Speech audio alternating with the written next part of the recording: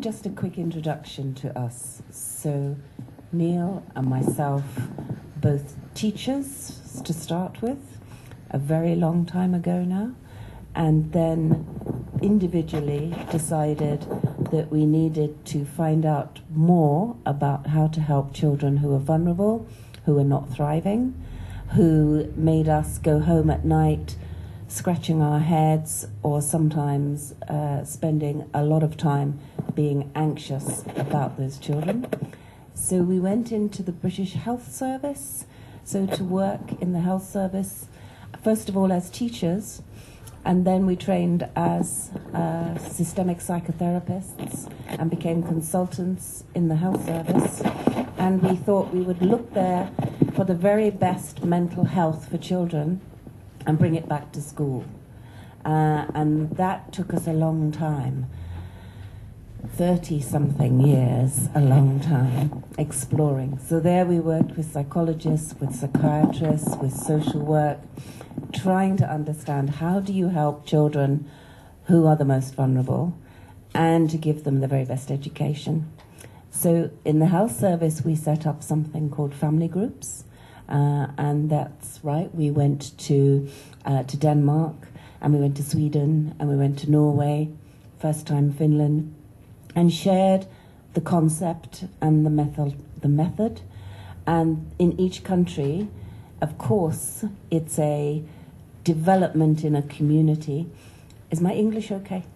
Okay, thank you. Just checking.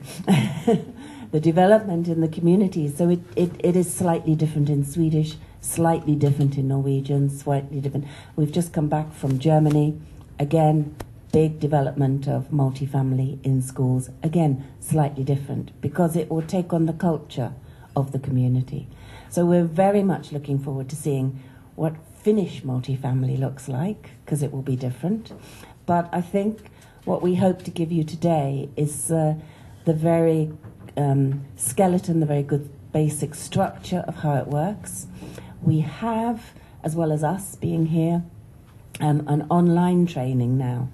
We spent time thinking, because you can't reach everybody in the UK or Denmark all the time, how do we make it work? So we have a login, and you have over 2 hours of film of seeing people run groups. You have some background theory, and you have some things that you can download to help run the group. So if we get boring this afternoon, you can just switch off, because then you can log in, hear us all again later. With the online, there is also a manual, and with our friends in Switzerland and Denmark and Norway, sometimes we Skype and how's it going? And then there's a question. I had a father and he said, what should I do? So going back to your point, I hope that this is a conversation that we will continue to have, and we'll be excited to see how you develop your groups. But the basic premise is, because we started life as teachers, that children who are distressed and have a difficult time every day being able to focus, concentrate, feel secure, that what's happening? Oh wow. It's just like in the White House. Lockdown. Okay, right. That children who find it difficult because they don't feel secure, or they find it hard to trust adults, do not have what we call a superhighway to learning. They have a difficult journey to learning because they don't feel secure with the teacher. They don't have good, I don't know what this is in Finnish, but peripheral vision. They can't see broadly. They are tunnel vision. And the more stressed they are, the more tunnel vision. And so they have a less opportunity with friends, less opportunity with work. So what we will share with you today is what we have found out in the world of child mental health that we've adapted, brought into the classroom, and this really important for us, working with the family, working with parents. And that was quite difficult because in Britain there's a lot of prejudice. Bad children means bad parents. So to change that has been a lifetime's work, and our biggest excitement for us is that 3 years ago we opened a school, a regular school, not a special school, not multi-family groups going into school for a small part of the day, but a school that takes 40 children and families who are vulnerable, and that is their school. I'm working with them, and we have just had our government come and look at our school and given us a judgment, and we got the highest judgment, which is amazing, not for us but for the idea of parents being supported to help their children learn. The impact that we had to prove that we did is that when you bring parents into school and you train parents to support children's minds, that the academic progress, does that make sense? Finn, you are amazing with academic process. We know that you get highest marks. In England, our children that came to our school, they don't make that journey. They just stay flat. So we had to prove that by bringing in parents and some technique, we could help those children make the same progress that any other child in the UK. And that's what we're extremely excited about, because mostly our children stay flat. Then they're a problem for youth justice, they're a problem for social care, they're a problem for prison service, drugs and alcohol service. So they're a very expensive and very sad option. So we hope that we can turn that around. So, for example, we have a child who is 14, and he had 22 families to live with, 22 placements. Does that make sense? You have in foster care here? Yeah. So his mother and father had domestic violence, and then he was moved. And he said, you know, if you are naughty when you are 9 and you trash your room, basically your parents decide to, I don't know what the finish is, but ground you, keep you in, no going out. But if you're in care and you trash your room, all your clothes go in a black bin liner, put outside the door, call social services, and off you go again. So, you know, his example of opportunities for life was poor. I mean, he's been in our school, he's now gone back to mainstream regular school, and he's back living with his mum. And I think that's what we hopefully have been over all these years trying to do, to create the best context for children to thrive. So that has to be their internal context, but the systemic context of family as well. So that's it briefly, and we're going to show you a little bit of film, but it'd be good to go around and find out what your expertise is and where you fit into this, because hopefully we'll know more. Where shall we start? We know you. I'm going to pass this around. Should I start? Yes. Okay. Yes. So, hi and good afternoon, everyone. My name is Hanne Kalmari. I come from the Ministry of Social Affairs and Health, and I'm the project manager of this Lape program. And I had the pleasure to listen to Brenda earlier this year in the spring, and I'm so happy to have you both here. I enjoyed it, and I'm quite sure that you will too. Hello, I'm Senja Hirservi, and I'm from this Lape program as well. We were just wondering what the heck it is in English, but it's a Lape program apparently. And I'm in charge of the Central Finland's progress in education, early education. So that is my contribution to this. I'm bringing the message back to the Central Finnish people, and I'm losing my voice, so sorry about that. Hi, I'm Marita Vänskä, and I come from Valtteri Center for Learning and Supervising, and I work as a special class teacher in Valtteri School.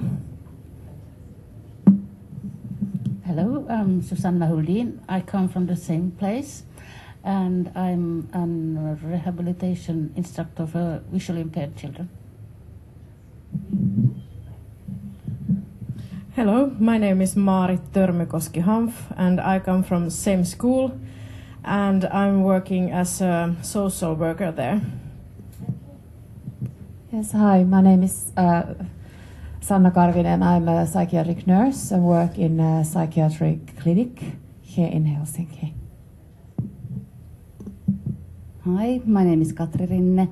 I'm coming from Valtteri also, and we don't know each other because I'm from Kuopio, from Mäntykangas, and I'm a special education teacher.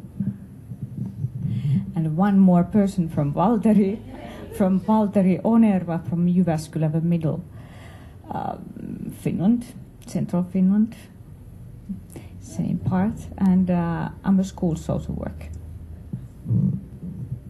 Hello, my name is Leena Normi-Aalsteen. I come from National Institute for Health and Welfare, and I work with this Finnish Family Center model. And before I started this job, I was social worker too. Hello, my name is Sari Välimaa.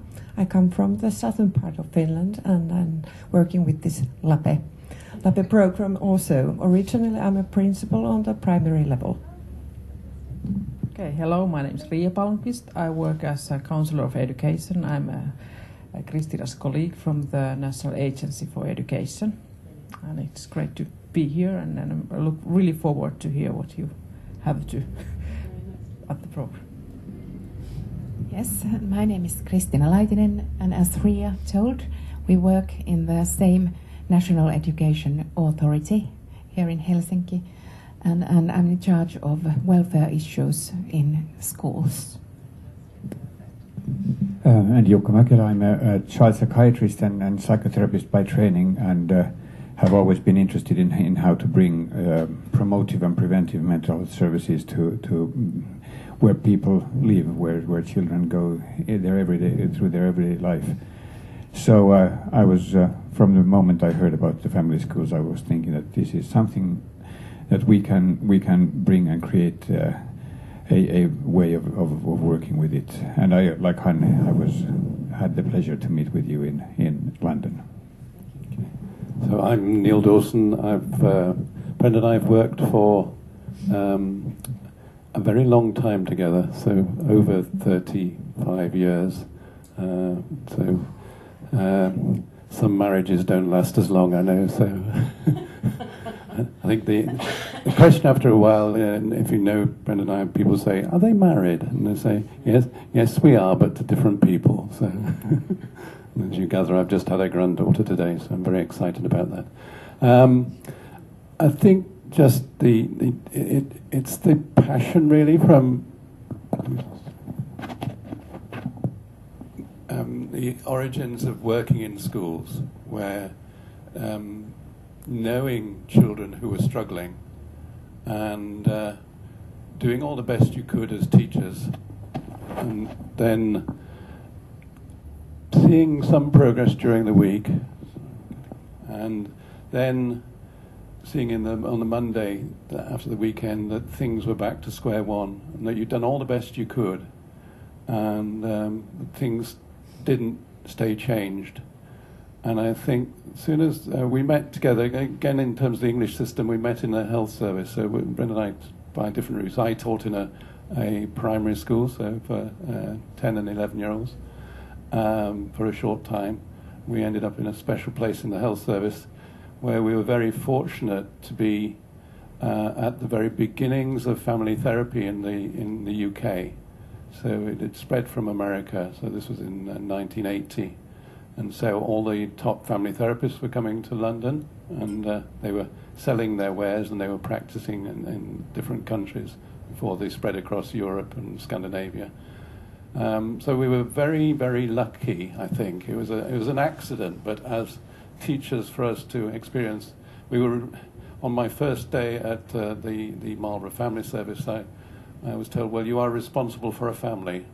You are going to be the, you recognise this, be a clinician for the family, to be responsible for all their therapy. I thought, but I'm a teacher, I'm a primary school teacher, what do I know? And very quickly I knew what I didn't know. But it was a very rich immersion in the family therapy world at its very beginnings. And so we saw, both of us saw separately and together, the dramatic changes that could be brought about by working via the family.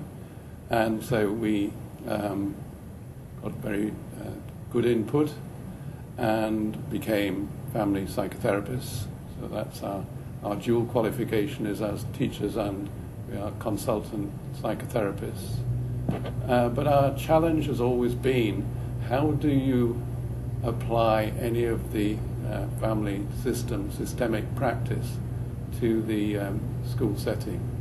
So we can do, and have done and continue to do, what would be classed as regular family therapy. But our excitement and passion has always been to say, how do you apply it to the school setting? Now, when we first saw change, really got thrilled by the process, we, I'm just deciding which story to tell, because it could go on for some time. Which one are you? Well, I'll save the other one for later, but look at the PowerPoint in a second. But I think it was talking to our colleagues in schools, and all the time saying, they would first said to us, well, it's all very well for you at your specialist centre. How do you actually engage parents in working together collaboratively? And gradually over time, in our first setting, it was a multifamily classroom that we created right at the beginning, saying we brought one parent into the classroom and thought, well, that's interesting, this seems to be significant. So then we brought another one. Gradually we built up the idea of working in a group of families, and you saw the excitement of that. But then after many years of doing that, then our local area, like you're thinking, said, well, that's very nice, but you're working in your specialist centre with 9 or 10 families at a time. There are far more children and families who are struggling in school than you can possibly ever manage. So that's when we developed the idea of the family group or family class. There are many different names for it across Scandinavia and Britain. So a family group is equivalent to a family class, I think. So, but working in the regular system, in the regular school, where children aren't required to have a diagnosis, they're not required to go to a clinic. We're working with colleagues in the school system. The school is actually creating a once-a-week program where parents and children come together in a group with 2 members of staff, and we saw dramatic change from that. So, and Brenda was saying earlier, then we've developed on to create our own school, which is a massive undertaking. I can't say how big that has been. That's been 5 years' work, and it's a very dramatic move on in terms of scale as to how big this has become. So the UK government and everybody's becoming very interested in that, especially as Brenda said, we got the word is outstanding result for the inspection, so that it's unheard of.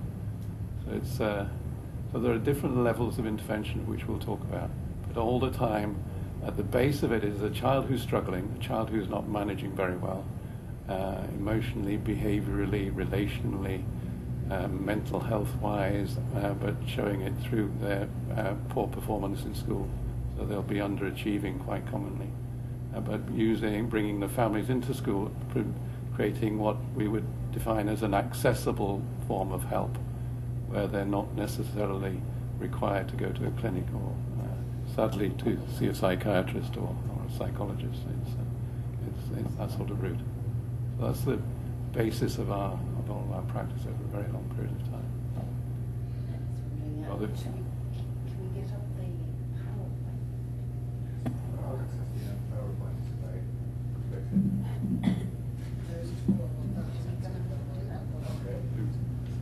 Where should we be? Is it from here or down there? Yeah, here, but we only had it on here. You can put ours in. Do you have the adapter? Yeah. Okay. You keep talking.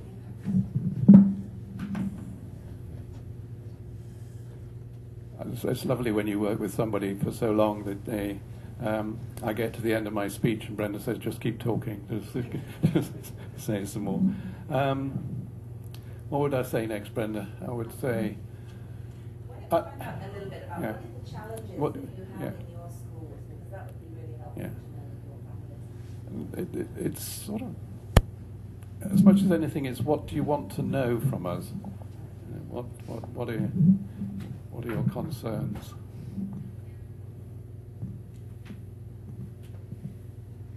No, I can't find my words now. Let's do it. Anybody can speak in Finnish, Yeah. and then we can work with two languages. I'll try to translate, or Christina is an old English teacher. She can do that.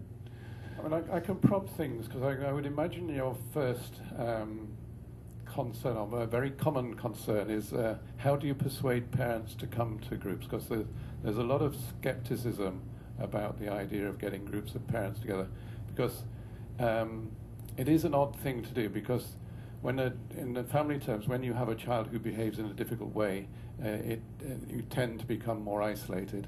So the idea is, or the experience from a parent often is feeling blamed, criticized, shamed by the whole process, and not invited to anything locally, or parents will be pointing fingers at them, or feel like teachers are. So you're actually bringing together a group of people who normally would be apart. And so there are, we will show you, and it depends how long we talk together, but there are techniques for bringing people together. But it's recognizing that you are going counter to the normal process where difficult behavior drives people apart. And one of the major pieces of feedback that we receive from parents once they've been in a group for a while is saying, I was a bit unsure what I was coming to begin with. I was a bit nervous, but as soon as I met other parents in the group, I was reassured because there were other people in the same boat. So it's always that same metaphor of people saying, and Brenda was pointing out before the idea that for many parents and the children themselves, the notion of trust has been lost. So they've felt criticized and lost confidence in themselves. So we'll also have lost confidence or trust in professionals often as well, where when you've had a child who's been struggling for a long time, teachers will have said, Mr. So-and-so, Mrs. So-and-so, your child is a problem. And so they have repeating experiences of being failures. So it's not a happy experience. So, yeah, I'll move out of the way, yeah. We'll just take you through some thoughts. Okay, so we'll just take you through some thoughts as to how this come about, and then we'll show you some film taken from the training.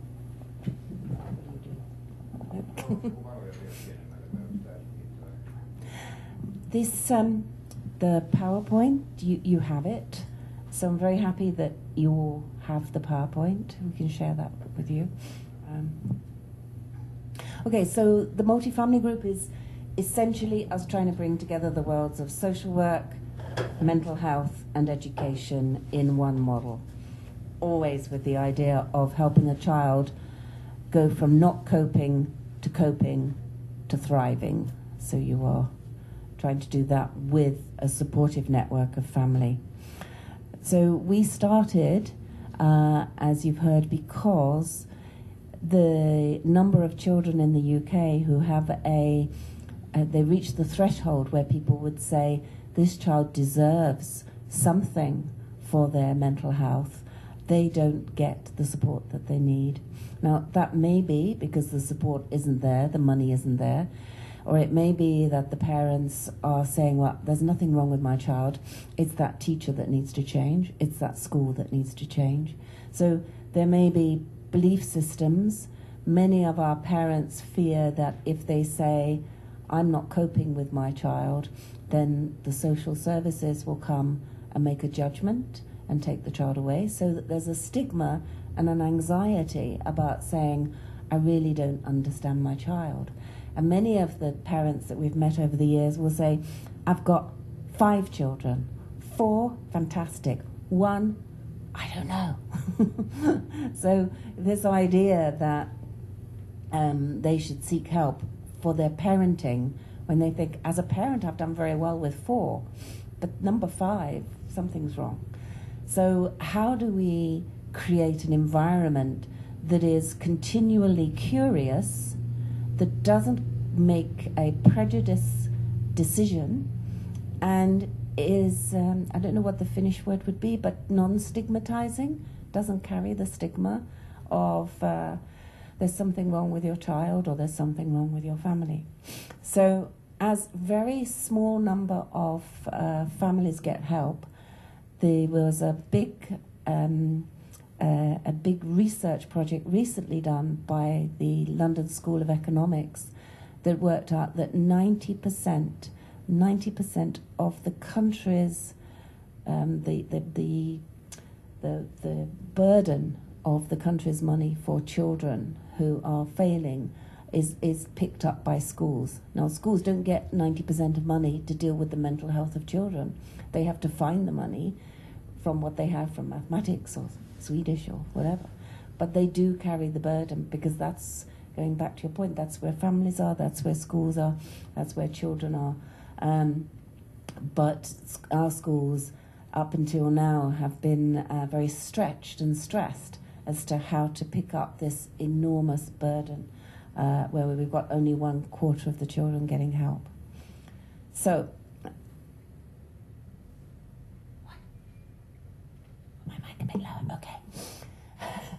So the main aim of this approach is to reduce problematic behaviours and to improve the well-being of the children and young people, both in the family and in the school. We're looking at the 2 areas in which the child learns this idea of epistemic, the idea of learning to trust, which we'll go into a little bit more in a minute. But as you can see from the child in the bottom corner, one of our children, constantly checking with mum, should I trust this person? Should I trust what this teacher or this therapist has to say to me? Do I even trust my mum? Do I trust the mood I think my mum is in now? So this helping families discover and rediscover the skills and strengths that they have to support their children to perform better.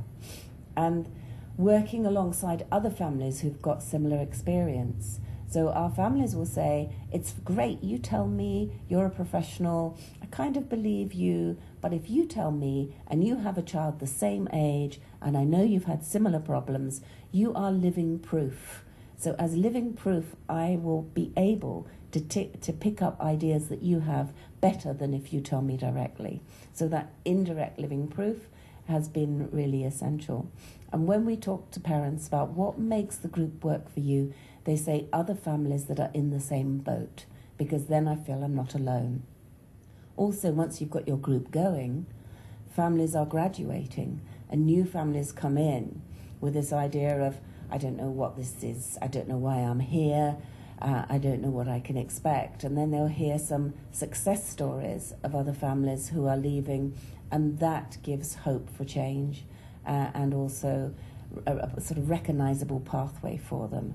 So once you've got your first group going, the group dynamic itself makes an awful lot of difference to the engagement of families and then the motivation. And there are 3 things that our research has told us we need to put into our groups, because a lot of our children come with this definition of conduct disorder. So, do you have conduct disorder here? Okay. And most of our children come with a mixed diagnosis anyway, mixed profile. But we have to put in motivation, we have to rebuild trust, and we have to get some warmth back into the relationships. Because mostly it's been high criticism and low warmth, and children don't thrive in that. We know from talking to our fellows in psychiatric clinics that if you really want a child to actually go backwards once they've left your clinic and need to be readmitted, make sure they go to a family where there's high criticism and low warmth, and very soon they're back in the clinic. So we need to change that around. And so that's part of warmth, motivation and trust. And that begins to create the opportunity to tackle those problems. So what we're looking at is educational exclusion and social exclusion, those two things hand in hand, which push our children to the margins. And quite often our children, like the little boy I told you about, you wouldn't say there's something wrong for his brain. What you would say is that he has been struggling to deal with the violence that he saw, that he heard, that a confusion about where he felt safe, and then a feeling of constant rejection, which is a complicated set of circumstances for him, and not one that's easily put under diagnosis. So the children that we have in groups, who benefits? Those who you've got that persistent disruptive behaviour, so chronic verbal and physical aggression, hyperactivity, constant, has my child, what do you call it in Finnish? It's not ADHD here, is it? It's... We use the same. You use the same, you're not hardy, no. Okay, so the ADHD question, the poor impulse control, the concentration and fluctuating attention skills, anxiety, depression, self-harm, suicide, learning blocks, erratic school attendance and school refusal. Mostly that covers who comes into family group, and some of those you would fit as easily on the parent as you would on the child. So you're feeling with multiple generations of failure, and that's by bringing them together you begin to hopefully change the future for the next generation. Okay, so what do our children look like? They have powerful emotions at times, which is what makes them different from their peers that they can't control. They are not able to see themselves as others see them. They're poor mentalizers. They're not able to read other people quite often. Circumstances have not given them a trusted internal template for being able to read others. They find it difficult at times when their stress level is high to pay attention to other people's feelings and thoughts. And then they get confused because they can't make sense of others or themselves. They try and control things in a way that the teacher or their peers finds difficult. That becomes frightening, frustrating and distressing behaviors, which again feeds the powerful emotion. So that cycle is normal for the children that come into family group. Does that make sense in your experience too? Yeah?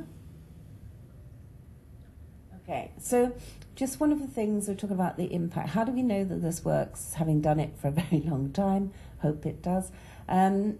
We'd had some research, and the research showed that we got improvements in the mental health and well-being of the child through this model, that there was an improvement in their pupil rate of progression. The blocks to learning moved and children started to learn and thrive. And we had improvements in social competence, their capacity to manage their internal state control, their emotional regulation. And I'll explain how we make that the curriculum. But basically, when we looked at the families in the multifamily groups, and we had control groups where they had therapy, but in a short period of time, 12 months later, we still had change in the multifamily group children. And we suspect that that's because you are producing a system that can problem solve and manage each other's emotions. That's the ambition, as opposed to the other children that had a good relationship with the therapist, but after a while, that didn't sustain in school. It might have been okay in terms of their family, but not in school. Okay, so sorry about this, there's lots of bits, but these are the main things that we know work if you run a group. So we know that you create that solidarity. We are all in the same boat. If you come and visit us in London and you see our families together, you will be impressed by the warmth and the feeling of togetherness that they create. And lots of the families say we're like a family now, as opposed to individuals being quite isolated and trying to solve problems on their own. So overcoming the stigma, we're not the only ones with these problems. They stimulate new perspectives. I can see clearly now some of the things that we can do, and up until now maybe I've been a bit blind. they learn from each other. I like the way that others manage this. And we've noticed that many times there may be a conversation with one family, and then you'll see two other families actually picking up the ideas. So somehow it not being directed at you, it's easier to kind of, oh, I'll try that. So your intervention is much more effective across a number of families. There's a positive use of group pressure. Families have told us that they like us professionals, but sometimes they don't tell us the truth. Yes, I kept him in. Yes, I don't let him onto the internet. No. And they have a deal with their child, we'll tell them that's fine. And we had a group in Denmark where there was a boy, and he was like a goth who spent all his time in the world of the internet. He didn't have much outside time. And part of the group pressure was for him to step a little outside of the world of the internet and begin to be in the world. And his mum wanted him to be more independent. And he had her in a good place because he could be on his computer and then he could go, Coke, and Coca-Cola would arrive in his hand. It was quite fantastic. So she wanted that to change. And so they told the group that the boy was now delivering the newspapers in the community. Do you have that still? We have it a little bit where the boys go out or girls, and they deliver newspapers. And if we had been one therapist, one family, we'd have gone, that's fantastic, well done, and you've got your own money now, and how wonderful. But then another child in the group said, excuse me, I saw your mum put the paper through our door, So suddenly, we couldn't have the same kind of collusion with the parent that the child was normally having. So there's something about the group able to put a little pressure on each other. But we do talk to the group about maintaining some sense of confidentiality and protecting each other from information going outside the group. Okay, so we get that mutual support and feedback, competence, raising hope, I think, is another important one, and practicing new behaviours in a safe place. As you'll hear, we have a planning, action, reflection model. And the action model is like trying out new behaviours in a sort of an idea of research rather than now you have to be perfect. Okay. And building in reflection and self-reflectiveness. Right. Shall we see if this works on here? If not...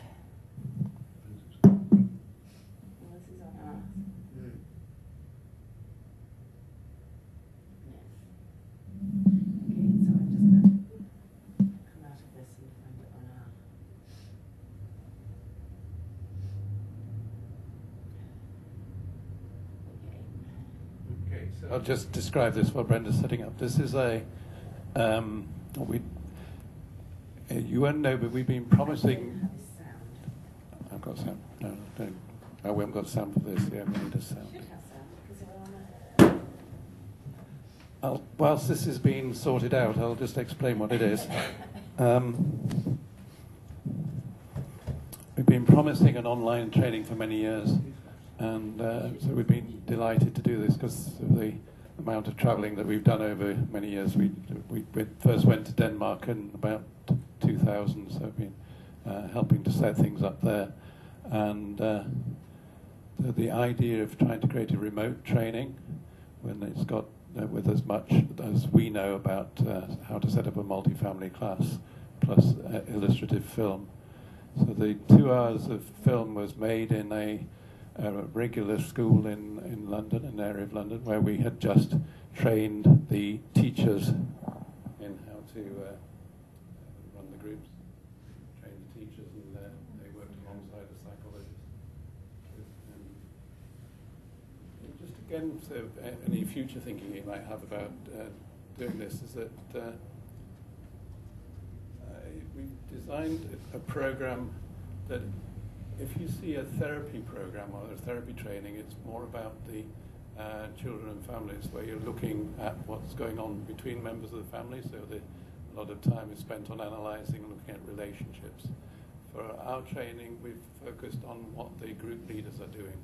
So the children and families who are participating, you do see things happening, but the discussion isn't about that. It's about what opportunities are there for the staff members who are leading the groups. What might they see? What might they think? What choices might they make in terms of what position to take, what activities to do, and what the structure is. Again, just whilst that's going on, Brenda said we have a planning, action and reflection program. We've got, it's actually longer than that. It's now a TPART, so it's a targets, planning, action, reflection and transfer. The crucial bit being the transfer, because one of the key elements of any program of therapeutic help, particularly in schools, is that research has shown that programs can be very good in themselves and may bring about change, but also research shows that a lot of programs are not effective over time because once the program finishes, then the change isn't sustained.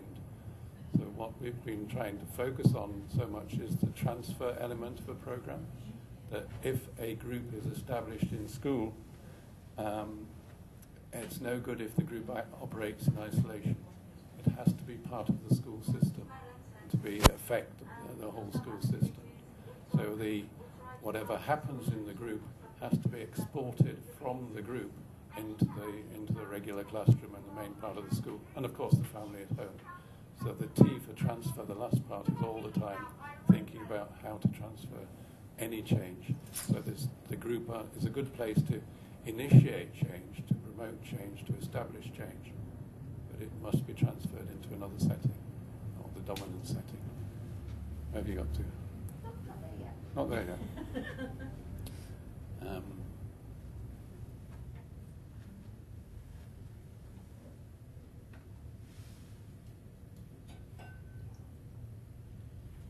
Thinking which bit would be the next useful.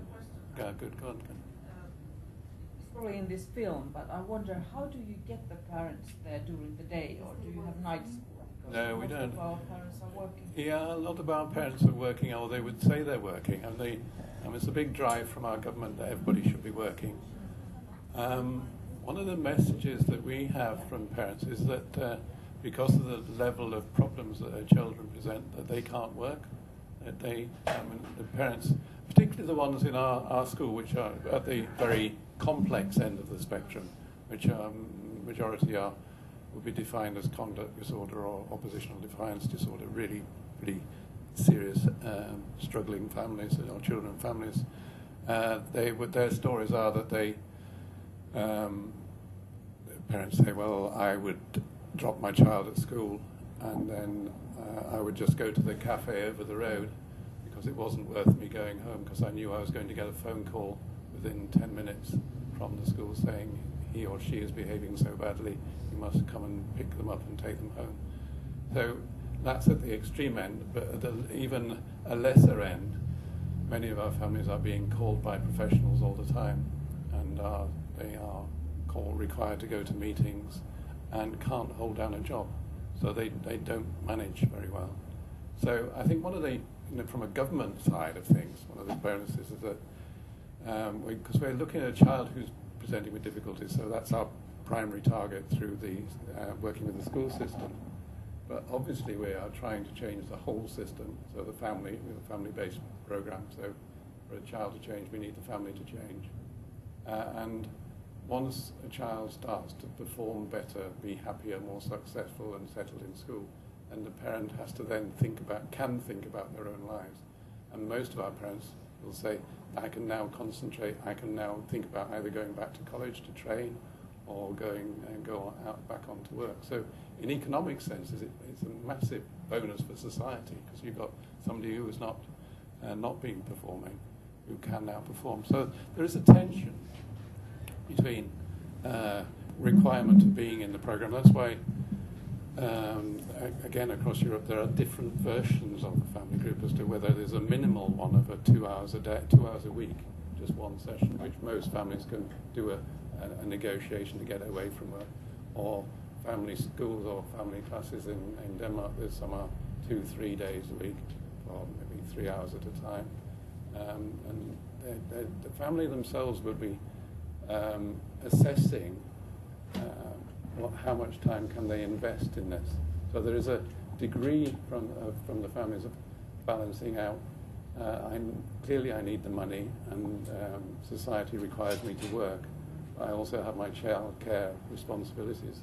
And we have it with our family school at the moment. We have parents who, an extreme example of one at the moment we've got is a parent who's just newly referred to the school. The daughter, she's about 6 or 7.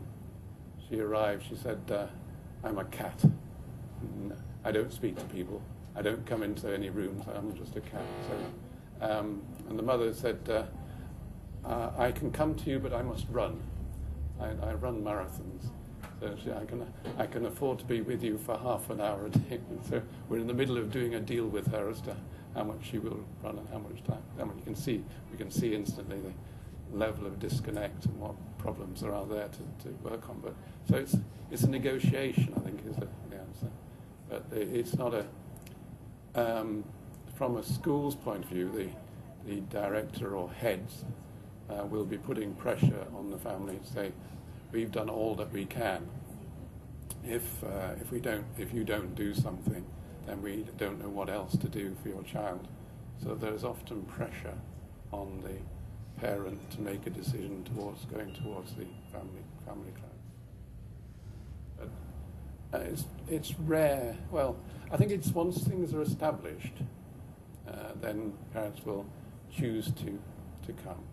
And it also depends on age and stage of the child as well. At the moment we're working in a regular school once a fortnight in another area of London. They were struggling with there was a new school, and they were struggling with their 5 and 6 year olds. So they wanted us to go in and help to set up some family-based group work. And we did our second group just last week, and with 5 and 6 year olds, there was suddenly 13 parents turned up for the group, and 13 parents, 13 children, 2 babies, 3 year olds. So we have to organise it a bit better in future, but in terms of their enthusiasm for doing it, it was clearly there. And it's easier at that age, because you've got at that age for families, ages and stages, developmentally, parents are more focused on their little ones. And as they get older, again, you're linking to societal pressures in any country as to, through the primary stage, parents are more involved, but gradually less involved where they move towards independence comes. And the later ages, the 11, 12, 13 upwards, and it's more towards individuation and autonomy and independence. So families are, to some extent, moving that direction towards children being autonomous, and schools are working on the same principle as well. But we still have children and young people who are acting in a less mature way and have not made the moves towards individuation and autonomy. So you can then still bring groups together in those circumstances as well. So in all these things, there's many factors involved. But, I think one of the other questions you might come to think about is about do you run fixed term groups, or do you run continual what we call slow open groups? So there's pros and cons of those as well. So if you run a fixed term group of say 10, 12 weeks, then that's quite neat because you have an established cohort from the beginning. It's quite neat to research the beginning and an end. You can do outcomes quite well. Disadvantage of that is some families take longer to engage and longer to trust in children. So you can often be getting to week 9 and somebody's only just starting to talk or think or have some confidence in the process. And you have to decide what to do from then on. Or you can do the model that I prefer particularly, which is the slow open group, where the group becomes part of the school system. So it becomes part of the regular pastoral system of the school, whatever the therapeutic process of the school. And then you've got the process Brenda was talking about, where parents you maybe struggle a bit to get a cohort of people to begin with, but then once you have, and you've got different people at different stages of change, those who have got to the end of their change and are ready to move on, they are brilliant at engaging the next families along, because your motivation or hope is also part of it. So if a parent comes to a group and says, well, I can see you, and well, what happens very much is that new parents come, they're a bit nervous, but we pair them up with somebody who's more experienced, and they gain some confidence from that. But also the parent who is further on in their change, or the parent and child who are further on in their change, they will gain something from telling their stories or their experience of change to the newer families. And the more experienced families actually recognize their own changes, because they see, I was where you were 6 months, 2 months ago, and I can now feel more confident in what my own experience. Whilst they're still messing around now, another crucial feature, again in this process of engagement of families, is once you've had a group established for a while, you'll be looking for a parent or parents who have had a good experience and who you could co-opt to be a joint group leader with you. So they become like a para-leader alongside you, which is, again, multiple benefits. It's good for them because it can be a transitional move from the group and giving somebody a position of some responsibility and some respect for their achievement. It's magnificent for you as a group leader, because if you have a parent who's gone through the process, they know the children and families in their community far better than I do.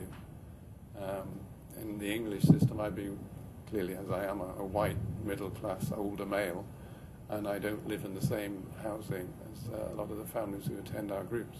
So if I have a friend who knows the process of the group, who can say, well, it happened to me a few weeks ago, I was doing my best to persuade a mother to join a group, and she was looking at me and very skeptical, I think, thinking, well, who are you? You would say that, wouldn't you? Why should I believe you? And again, this issue of trust. So I'd been going for about half an hour, and I knew I wasn't getting very far. And then my partner, my parent partner, came in, and she said, the parent I was talked to her for a couple of minutes, and the questions were, did you come to this group? Yes. Why did you come to this group? Because my boy was struggling in school and he was thinking about committing suicide. Was it any good? Yes. Why? Because he's fine now, he's back in school, he's happy and settled. Oh, all right, I'll come. So, it's like any of us. If you go to something or somebody tells you a film or a play or a shop is good, then you're more likely, or somebody who's a good worker, you're more likely to go. So again, just what we were saying before about the what things go to help a group get established over time. So the slow open sort of group with people coming and going all the time is quite good. I think it's a good structure. I remember in Denmark, with the same question was asked, and at least in Gladsaxe, the idea was that with the family class, it was 3 hours once a week. So it was one morning once a week, and they said they didn't have really any difficulties with that. With the family school, where you were saying it's 3 full days in a week, the thing was that almost all, if not all, of the families had one parent unemployed. So in a way it was that it didn't turn out to be a problem, because this person in fact found a way of using their days in very fruitful ways. You also find the question, because again the fundamental of the theory is a child with a problem. You're looking for a significant what the family shape is. You're looking for a family member, and so if you find the one you're talking about, somebody who is not working, one is working, but you can also find, as in my terms, a grandparent or an uncle or an aunt. You're looking for a significant family member to attend with the child or young person, and that exploration, or all you're thinking about is, okay, I've got that person who will connect to the group. Who else do I need to find out about? Who else might become involved? Who else might I engage at some stage? So some things are done. You're not in a rush. You don't have to hurry to try and solve things in one go, because it's a continual program. It's unlike, well, it's similar to therapy in the sense that when I first learned from, again, I don't know if you've heard of them, the original family therapists, the Italian Milan group. There's a team there that were some of the founders of one model of therapy called Boscolo and Jacquin, and they came to our workplace and said that the first thing that you ever do when you're seeing a family, your ambition with working with a family, is to get a second session. So your first session is to get a second, and it's the same in a family group. You know that you're going to see them, your aim is to see them over time. And I think one of the panics that sometimes people have when starting a group is to think, well, there's so many things going on at the same time. How can I possibly attend to everything at one go? And you don't. You know that you are going to see the patterns reproducing time after time. Families will present themselves and how they do things week after week, so you'll spot certain things at different times.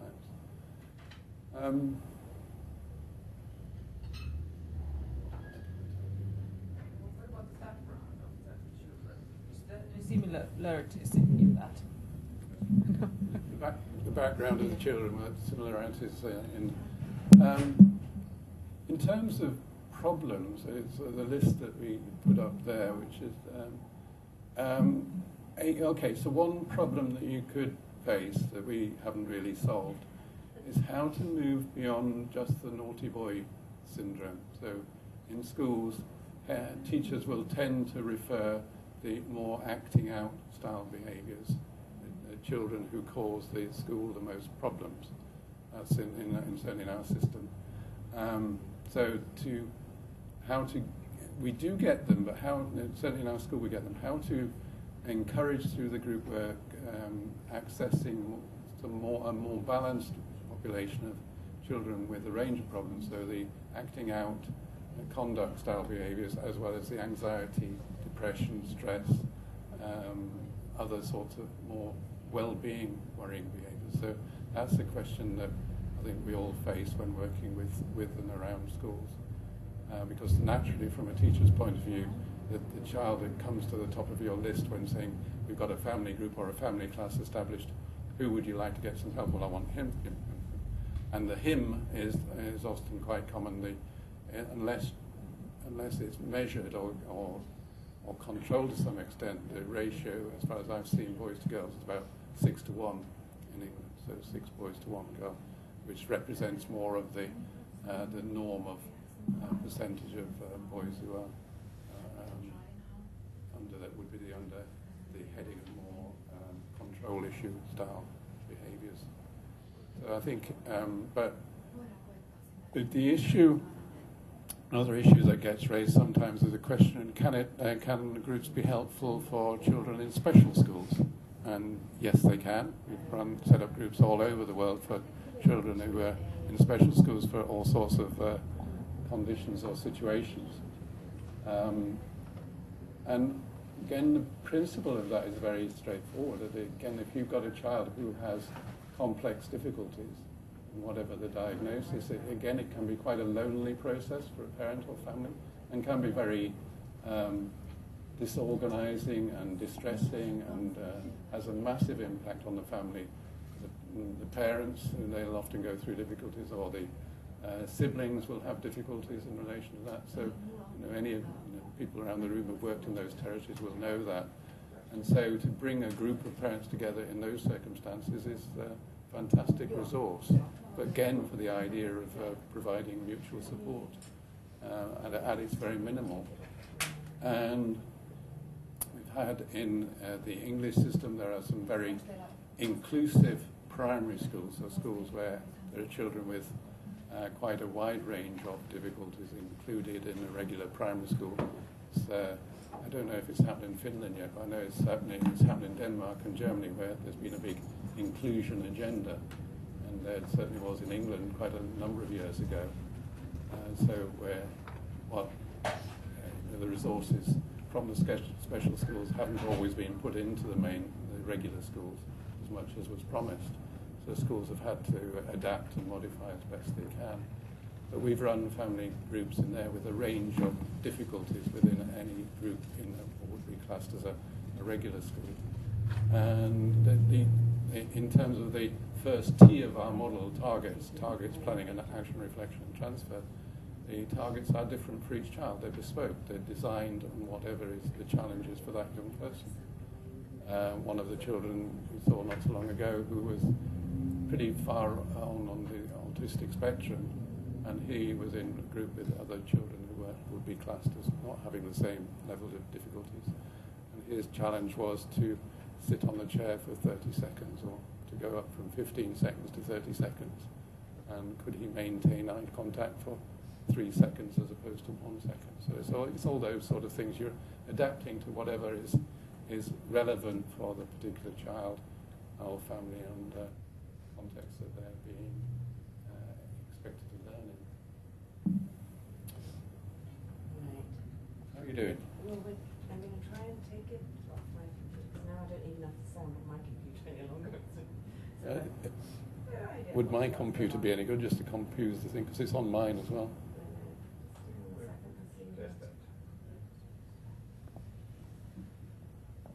Something must be staring down the other end of the table. There must be some questions. What are you thinking? I can sense there's a question. Maybe it's coming on the film, but I'm interested to know about the sessions itself. Yeah. Who worked there and what kind of topics and how did it go on? The facts, but they are there. We will show you some examples. Okay, thanks. They are. Oh, you've got it. Well, there you are. Now you tell us. I downloaded it, but you asked me to. So. Yeah, very good. But I'm not sure about this. Where did the sound come out? I could hear it there. Probably my computer. Your computer, yeah. Just a minute. Okay, now I'll continue with the answer for that whilst they're still messing around. We have put a range of examples of activities that you can do. It is a group. Say we would sit, parents come together. You can either have parents on their own for a little while, where you're talking about how you're going to plan the session, or you can have parents and children together to start with, to plan the session. So there's a planning phase. What is hot today? What's important? What do we need to think about? All the children will have had targets negotiated previously between themselves, their parents and their teachers, so know exactly what they're trying to work on. But sometimes things have been different, and a child has had an argument with their parent on the way to school, or there's been something happened overnight. So you want to pick on something that's hot, so that you're getting the session going. So our learning from that was originally that if you left it just as everybody come in and just do something, you'd miss out on some things that were important. And also parents would sit back and expect you just to do everything magic for them. So it's trying to engage the group in something active and purposeful. And the action is designed to create a context so that relationships can become obvious. They have Brenda put up a bit saying about poor mentalising. I don't know how many people know about mentalisation. You heard of that? Yeah, there's some nods around it. So a lot of our work is linked to mentalisation, which also links to some things that are very relevant to classrooms. So talking about perspective taking, impact awareness, curiosity, and playfulness is one key element that doesn't get talked about a lot. But playfulness is a central element of any of our group work. So for many of our families, play has got lost, playfulness has got lost, or many of our parents have never played or had a good time with their child. So the activities may well have a playfulness aspect to them. And then it's designed on purpose, so not only the mentalising, but you want a group where the children will want to come back to. So a lot of them have had a lot of very difficult things happen in their lives, and may, through the school, have had a hard time with teachers and their peers, where things have not felt so good. I can hear some music in the background, so I'm getting more optimistic. I feel like I've been the stand-up before the warm-up. Forever. I don't know. How did I do? Was that all right? Make any sense at all? Yeah. Okay. So this is just a film of a school as part of. You know, I can say, it's a regular school in an area of London. They hadn't been trained for very long. They'd only been going about 6 weeks. So they were very kind and said yes, they would be happy to volunteer to demonstrate their practice. So we put in as many elements as we could to demonstrate some of the processes. So this is a trailer, really, for the whole package, so it gives a bit of a description.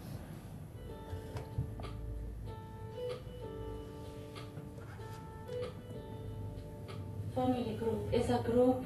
We meet with teachers, parents and kids, and we do some activities, we talk, we try to find solution to some difficulties that the kids face. I need to ask you some questions for my family group. Can you please tell me something that I'm good at? If I'm feeling down, I always know that I can always go to you because we sort of had the same problems. Before joining the family group, my daughter, she was a shy kid. Now she's open to give ideas and to help other kids. If they get stuck on some activities, she can tell them how to do it. So she's more confident to talk and to help and to express herself. Human beings evolved to live in communities. Developing multi-family groups serves as a recreation of that village spirit, where we create a community that supports each other in raising each person within the community. This is a way to get parents and children together to work on things that they're finding difficult, and it's really fun. It's a fun way of doing it. The thing that's nice about family group is it's in an environment that the children and the parents are comfortable with. It's parents and children working together, and the children really like having their parents in school in that kind of fun environment. The reason it works is because we make the parents feel safe. You know, they're free to talk when they come, and we get the parents involved, because eventually it's not us running the group, it's the parents running the group. I think it's allowed the parent to have a better connection with school. I think they definitely feel that closer link with school. Getting to hear weekly how the child's doing is really helpful, and that communication has improved. The parents are concerned that schools are making judgments about how they do, particularly if they've got a child who has got some behaviour issues in school or at home. So I think it just helps the parents see school as being supportive, and it's an environment that they feel safe in. I used to come to the school and hide behind a friend because the teacher I know was coming for me. Yeah, every day was the same thing. I'd go to the school gate and I'd go, oh God, they're coming for me. So I'd hide behind a parent like that so the teacher couldn't get me. Because I just thought, no, I can't take it anymore, do you know what I mean? But I went to the group, I gave it a go, and it did really help. Any parent, I think, with some behaviour concerns, if you feel like he's the only one who got that child with this kind of behaviour. But when we meet with other parents, and they have some issues, maybe more than your child, or similar to your child, you feel like, no, I'm not the only one. You really do see changes, both in the parent, in the child, and in the school system, I think. To see parents that you hold your breath when they walk through into the entrance hall, or they ring you up and say, I need to come and talk to you, and you just have to go and have a cup of tea before they arrive, because you just know what's coming. To see them wanting to come into school and laughing and talking to each other and enjoying their children and enjoying communicating with staff, that is powerful. Even though we start out with the premise that it is the child that needs to change, we know that through the group, over time, there will come a moment when a parent says, oh, I get it now. If we're going to ask our children to change, then maybe we have to think about doing something differently ourselves. Change that I went through was becoming a person in my own right, not just a mother, knowing that I could help other families as well, give them the advice that I've used on my children, basically, some tactics or some things that we could use. I think engagement is massive. They seem to like it, they seem to come week after week, and they seem to get something from it, you know, otherwise they wouldn't come back. When we first started with the family group, we ended up with like 6 parents, then we ended up with other parents that would just turn up on a Tuesday. And it was, the parents just kept coming. It was amazing. When my son left the group, and Serena asked me to come on and carry on helping, giving other parents advice, and that's basically what I was doing, to give me confidence, to think, hold on, I'm actually sitting here giving other parents advice, you know, give me a little boost as a mum and as a person. So that's when I thought, well, I can do something about this, and I went and got an MVQ2 childcare course, and I passed that with flying colours, and this is where I'm at now. Thing that attracted me to the group was that it wasn't problem specific. So a lot of groups in the past I'd run might have been, you know, specifically for managing anger or anxiety groups. This was a group that actually allowed me to target a wide range of behaviours. So we have children maybe struggling with attention concentration difficulties, children with ADHD, children with diagnosis of autism, children where there's maybe relational difficulties between parent and child, behaviour in the classroom, that kind of thing. But really a wide range. A family worker with 3 families is much more effective than a family worker with 1 mother or 1 child. It's that shared, the coming together, working together, that is really, really powerful and has to be seen to be believed. We can invest early on, if we put that resource into a school setting at the very beginnings of when those presenting behaviours first surface, the long-term gain is huge. Thank you for doing another interview with me. I wanted to see if I've improved. I've seen lots of progress with you, Ryan. You have been sitting so much better in your chair and on the carpet. Because when you got the arms, you kick it all over, but now when you get your feet up, you don't do that. Do you think I've improved on my spellings? Yeah, since we were working together, I think you've got better. I don't see you get told off so much for not doing your homework. There's been a study looking at the societal cost of mental health problems. The burden is actually 90% borne by schools. The solution has to be found in changing the way schools operate to deal with mental health problems more efficiently, to harness the energy that's in the children themselves, in the parents, and in the education system for both sides, schools and children and families benefiting. Welcome to this multi-family group in schools training. This program is designed to help you with the skills, knowledge and techniques for successfully setting up and running multi-family groups in schools. Ta-da! Thank you for making that work. Do you want to go ahead?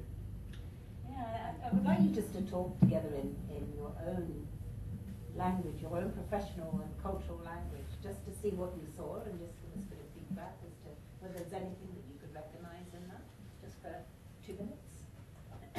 Talk to your neighbour, please.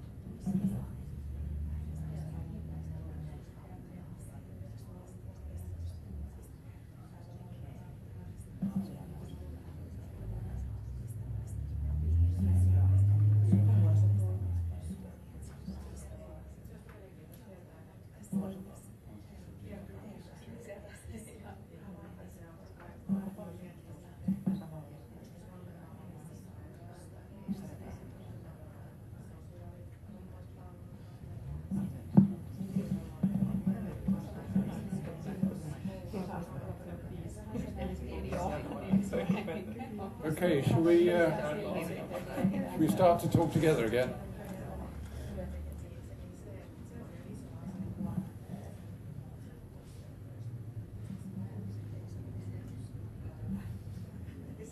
Are there any... What a good conversation.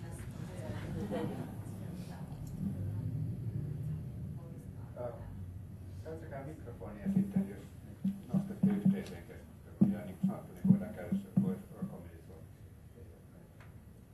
Have you got any thoughts or any reflections that we could think about with you? What are you thinking? Got a mic down there now. I can see where it's got to. Again, if it helps to say it in Finnish for somebody to translate for you, then that would be great.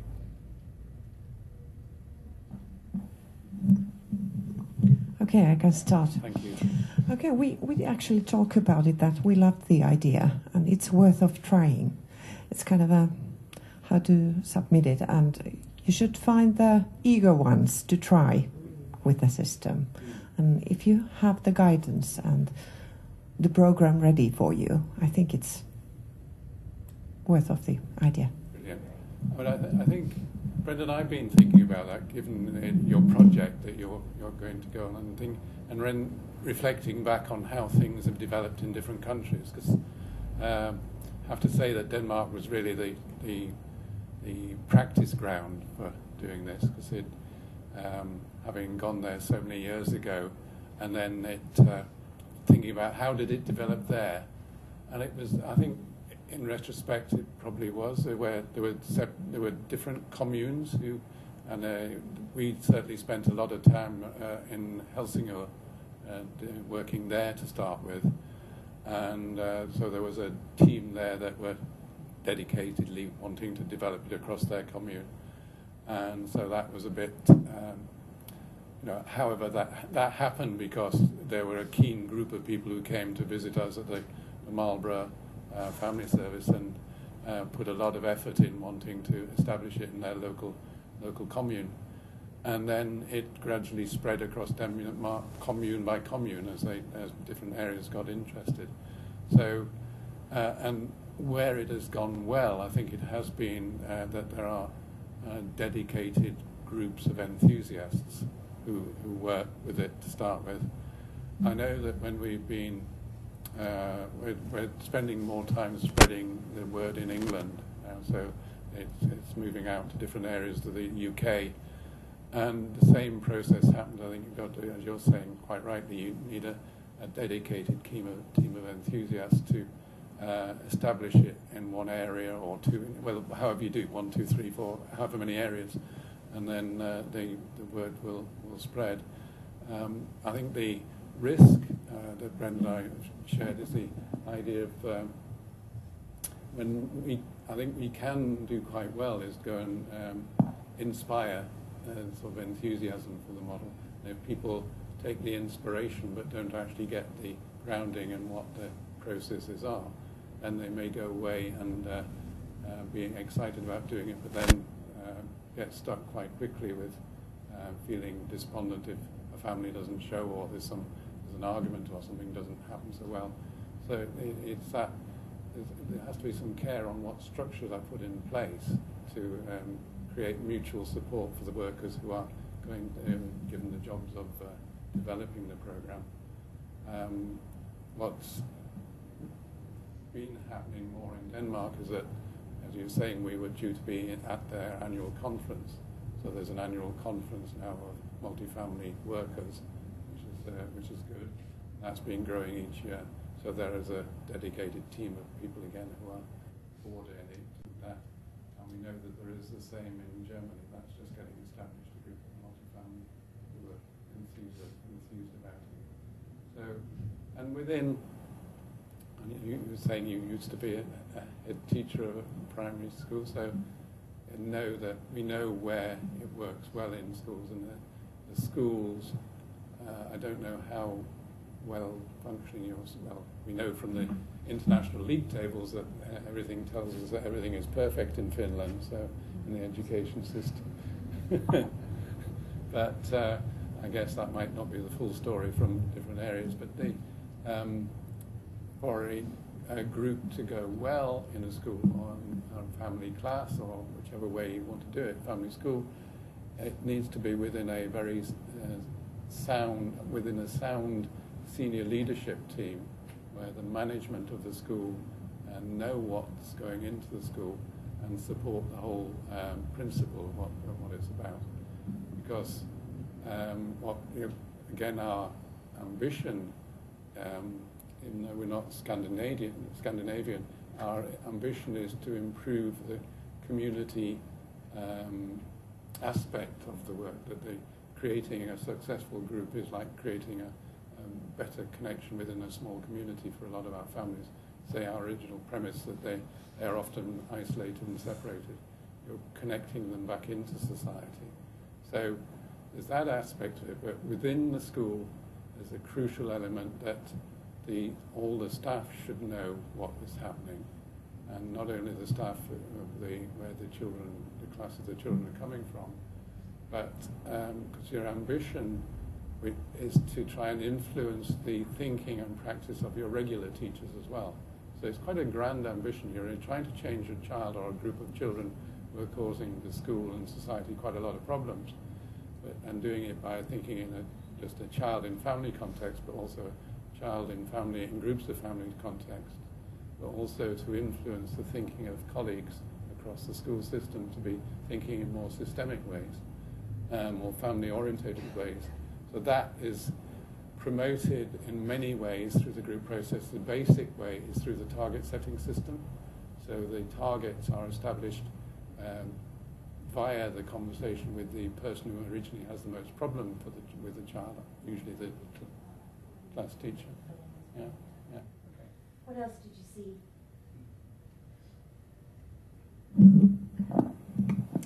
I would like to say about, although we have the new curriculum in the Finnish school system now, there's a polarization going on in our society, and the differences between children can be quite big, even then when they arrive at the school system. And much is done already before they gain the school age, but I think that this family school would be possibility to yes. Mm. Were you also thinking about it being relevant for the younger age range of the? Yes, I was thinking so that for the younger, the better. There's no question that is going to lead to the most benefit for the school, but also it's actually easier to do. It's the easiest group to work with.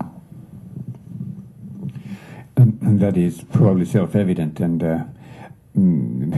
bringing families into society, like on the film Peter Fonagy mentioned, I am reminded of a film from Germany, which we saw in London, where this was used as a way of helping migrant and refugee people, parents and children, to become a part of the society. So that the parents were coming into the school, children, of course, refugee children and children from foreign cultures start to go to Finnish schools immediately. But often, especially the mothers, they don't learn Finnish for years, maybe ever. And this having this kind of a family group where the parents were being taught by the children to learn German as a part of the whole thing, that was, in a way, I think this has great strength in creating small, natural communities. And I don't think that there is anything stronger for the well-being of children and families than to feel a part of a community. So traditionally Finnish school systems have concentrated on the academic way. Not when we go to see what is written on your pages. It is very this kind of total integrated picture of childhood, but there is this other perspective where teachers are supposed not to go in too deeply into the family issues and into other issues. One reason being that our teachers, if I understand right, are paid for the lessons they give, not for, like in Sweden or in Denmark, where they are paid for the hours they put into school. So in that sense, there might be a specific difficulty here. I'm not sure. You who are working in this field, you would know. But having a teacher as a part of it, and not only some psychologist coming from outside, but having teachers there is such a relevant part of this group. And I would be interested in hearing how this could be done in the Finnish system. Gathering the thoughts on that, we've had to face something similar in the UK. It's not so much that the teachers are paid for the lessons, so they are paid to be in the school, but the head teachers are very much less willing to release teachers for anything other than teaching. So they are definitely, we don't see teachers anywhere near so much as we used to do. So it is the other members of the school staff who have being given responsibility for other aspects of the children's lives.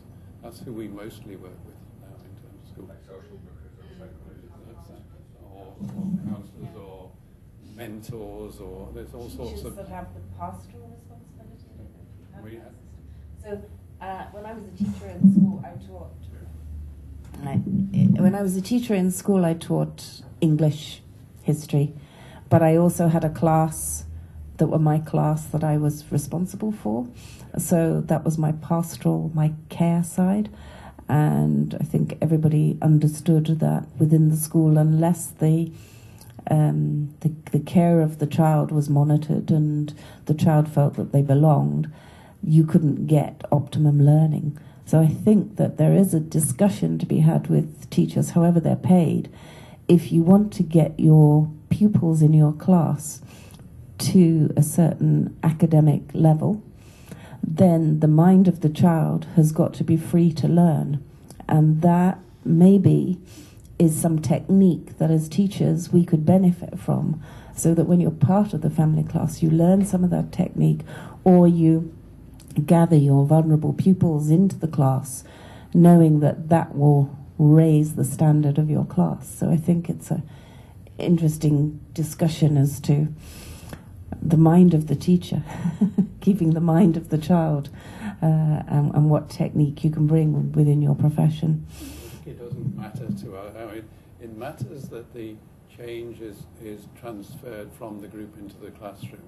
So all it requires is to think is what is the vehicle for that to happen?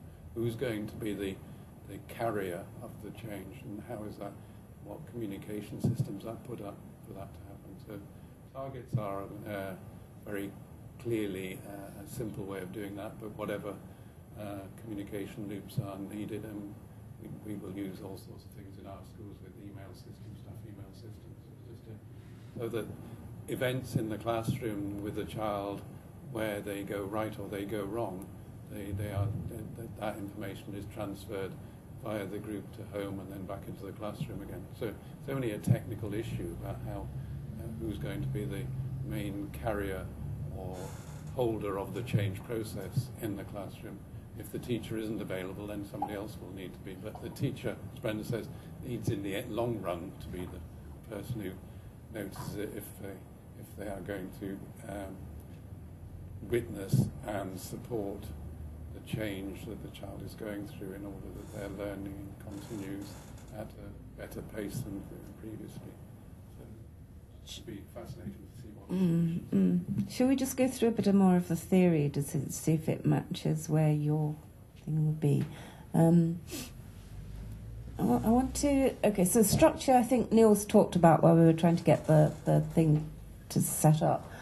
You can have a 2.5-hour session once a week with somebody that has some expertise in how the mind of the child might benefit from different techniques, different beliefs, different interventions, and somebody that's very much part of the learning environment of the school, working together in a partnership with the parents. So that's the easiest way, and it's basically a room, and we've worked in loads of different spaces, and I don't know what it would be in Finnish, but in English you need a good cup of tea to go alongside it. I don't know. Is it coffee? Is it? Yeah. Okay. So, but something that says this is a place that feels like home. Okay. So a different organisation structure that we know they've done in Germany and some in Denmark is that you might have 2 or 3 sessions during the week, or you might have a day, which is the multi-family day, once every 2 weeks.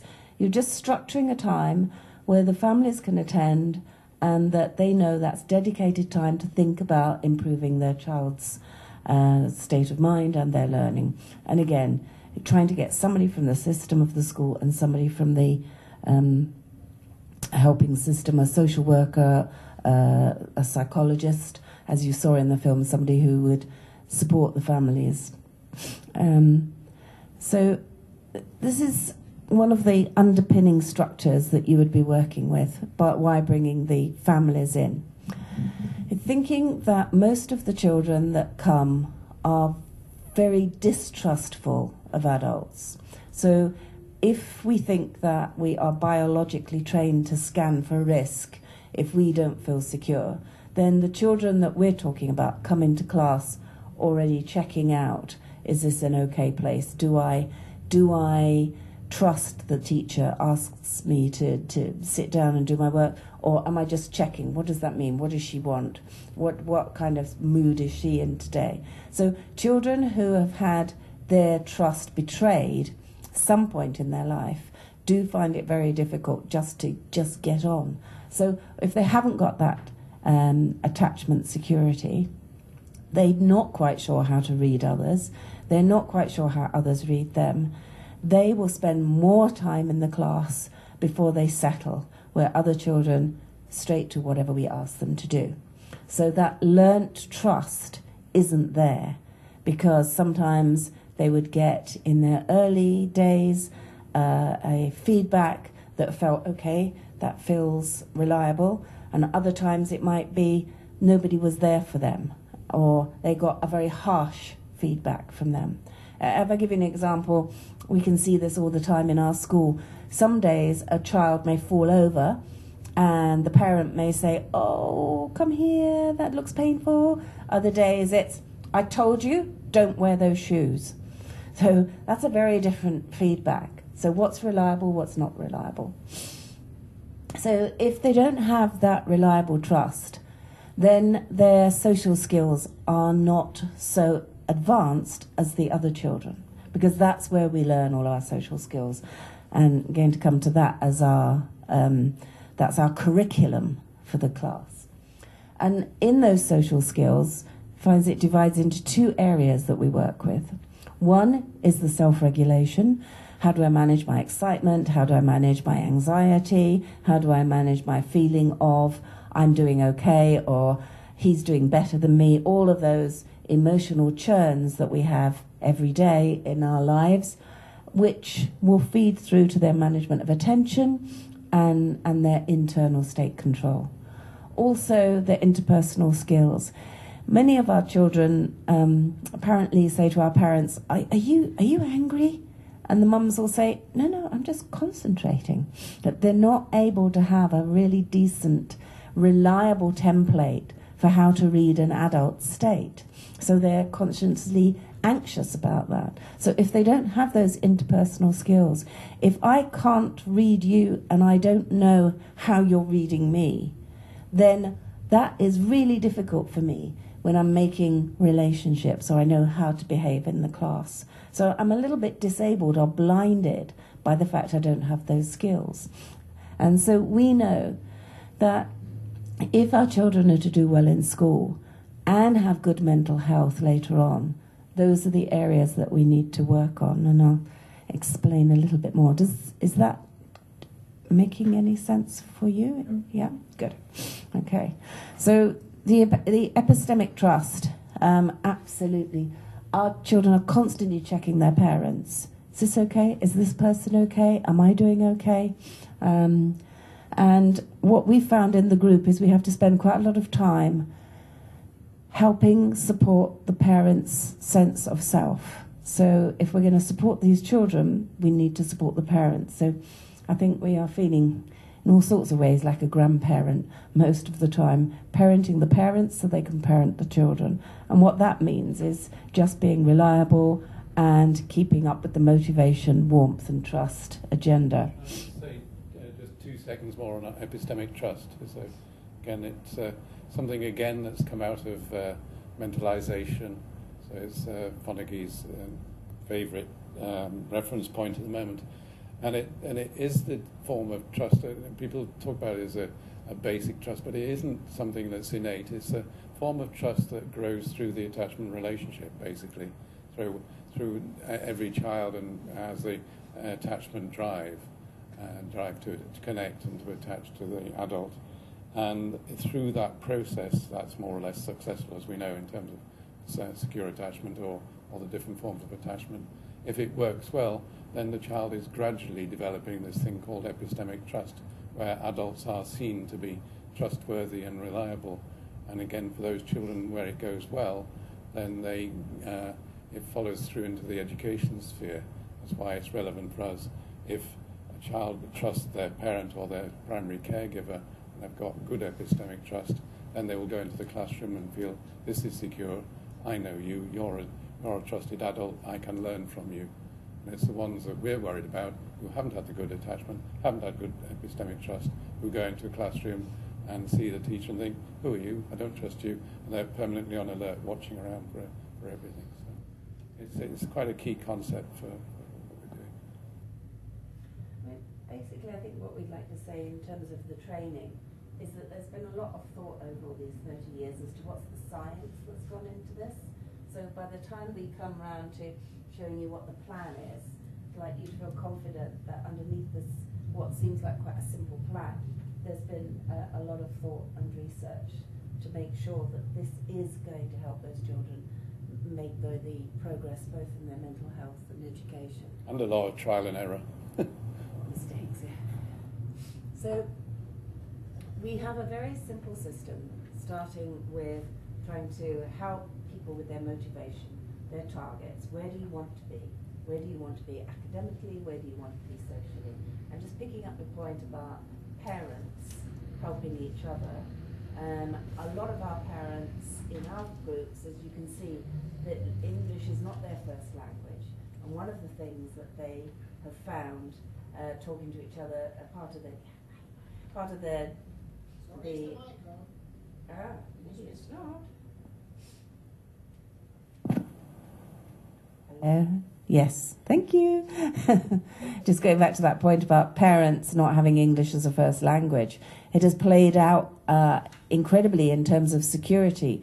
So some of our parents have said that they used to sit at home and just be incredibly worried about their children when they were out on the streets because they didn't speak English, they didn't have friends. Now what they do is within the family group, they will phone each other, they will text each other, have you seen my child? You know, what's happening, and yes, I will have children in my house tonight, your house tomorrow night. So that community has helped keep children safe as well. Breaking down prejudice, quite honestly, because London is quite a diverse population, and so there have been probably more years of practice than you've had in terms of more migrants coming in to the country. But our group still do offer quite a lot to break down prejudice between different cultures.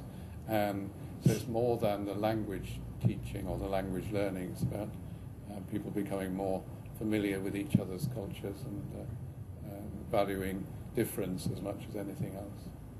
So we try and set out targets, you imagine that, and we can show you different ways that we do that with the children, trying to get the motivation. And each week we will have a planning phase. What do we want to work on? What skills do we want to develop? And we train parents to begin to feel comfortable and confident to name skills in each other's children as well as their own, because parents are pretty good at being able to have a good relationship with somebody else's child, because your own child touches your buttons and somebody else's child doesn't. So once you've built a circle of trust, parents are very good at saying, but your child, she's lovely when she reads to me, but maybe she needs a little bit more confidence to join in. So they begin to identify what the next steps might be for each other. And then we'll have an action phase, which is a playful or a learning phase, where really we can see beliefs and behaviours in action rather than just what people tell us. And that's really helpful to think about what we need to target for change. And then building in a reflection. What have we learned from this? And then the transfer. Where are we going to see those skills? So you'll see that in action. We'll show you another bit of film in a minute. Again, just to emphasise, I think it should be self-evident, but it's definitely a model where we believe in change. So we're not just maintaining or managing children's behaviour. It's somewhere designed to be supportive and warm and with motivation, but there definitely has to be a challenge in there that we're trying to bring about change so that things can improve and move on, and that's is a powerful driver for everything we're thinking. You've come to this group, how can we make it purposeful for you, for the child and parent? So it's not just come and have a good time and a chat, it's thinking what crucial things are not working so well that we can actually work on together to bring about change. You're so much English. Too much. You okay? Okay, we'll be quicker, then we'll show you a bit more film, because I think that might bring it to life a bit. In the first weeks, there's planning, action, reflection, transfer. To get the group running, you're going to spend much more time on the action phase. Children want to come, they want to play games, they want to have something that's exciting, and you have less capacity in the group to reflect. By your own modelling, as the group goes on, you're going to be able to build in more and more reflection time, much more confidence in being able to talk about what you've seen, what does that tell you. And we use a kind of nurtured heart approach where we will be saying, I noticed that, you sat so beautifully, you were really focused.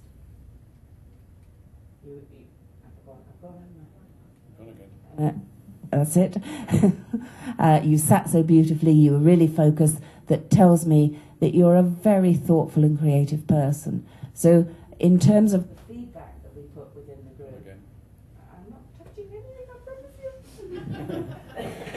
you. You're fading, Brenda. I know. I've got a red light now, okay.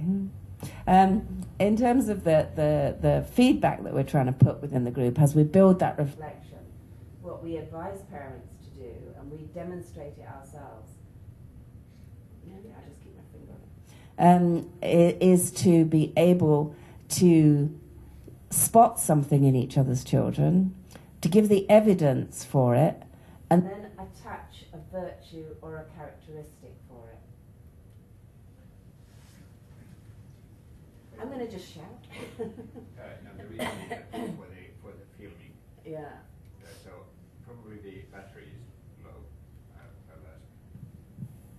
So if this plays one more time, let's have some coffee. Okay. we'll give it coffee. Okay. Coffee is actually really good for motivating, yeah. In terms of bringing this idea of warmth into it, we've noticed that sometimes children do something well and the parents or the teacher may say, oh yeah, well done, good. You faded again. I think it's coffee time, isn't it? But then you have to add a virtue. Virtue being coffee. Yeah. A virtue or a characteristic. Otherwise, last thing, it's just like a bit like fast food. It just goes through. And children don't have a good view of themselves. So in the reflection, you and the families will start to demonstrate that. Let's have coffee and then we'll show it you. Yeah.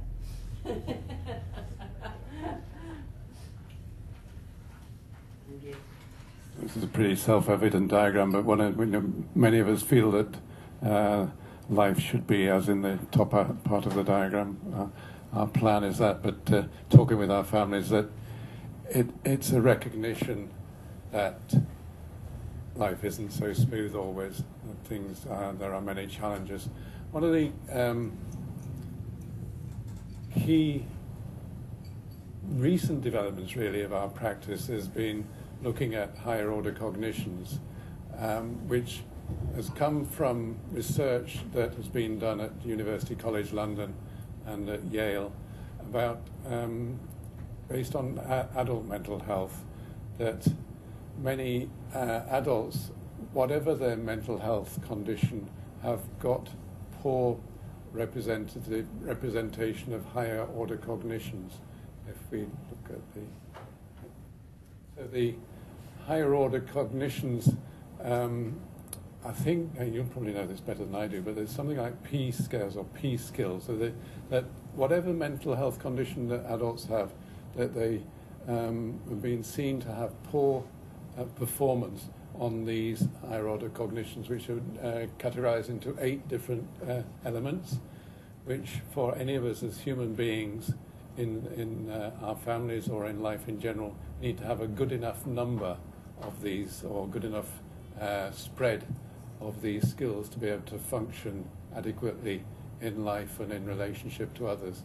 So for us to focus on them through the family class or the family group has been crucial. Again, it's from our way of thinking to really emphasize the notion of being purposeful, that the group is not just a place where people will come together and have a nice talk together, and where the development of community is all. So having said development of community is important, parents want to know, what am I doing by being here? What am I actually learning? What is the point of this? What is everything underpinned by? So as I read them down, that many of our children have very poor impulse control. We've already said that we've got our parents and children to define it in their language. They may say inappropriate things and engage in risky behavior. So it's, again, all of us can think of many children that we've struggled with in our classes, and they don't think before acting. Emotional control, they can overreact and find criticism hard.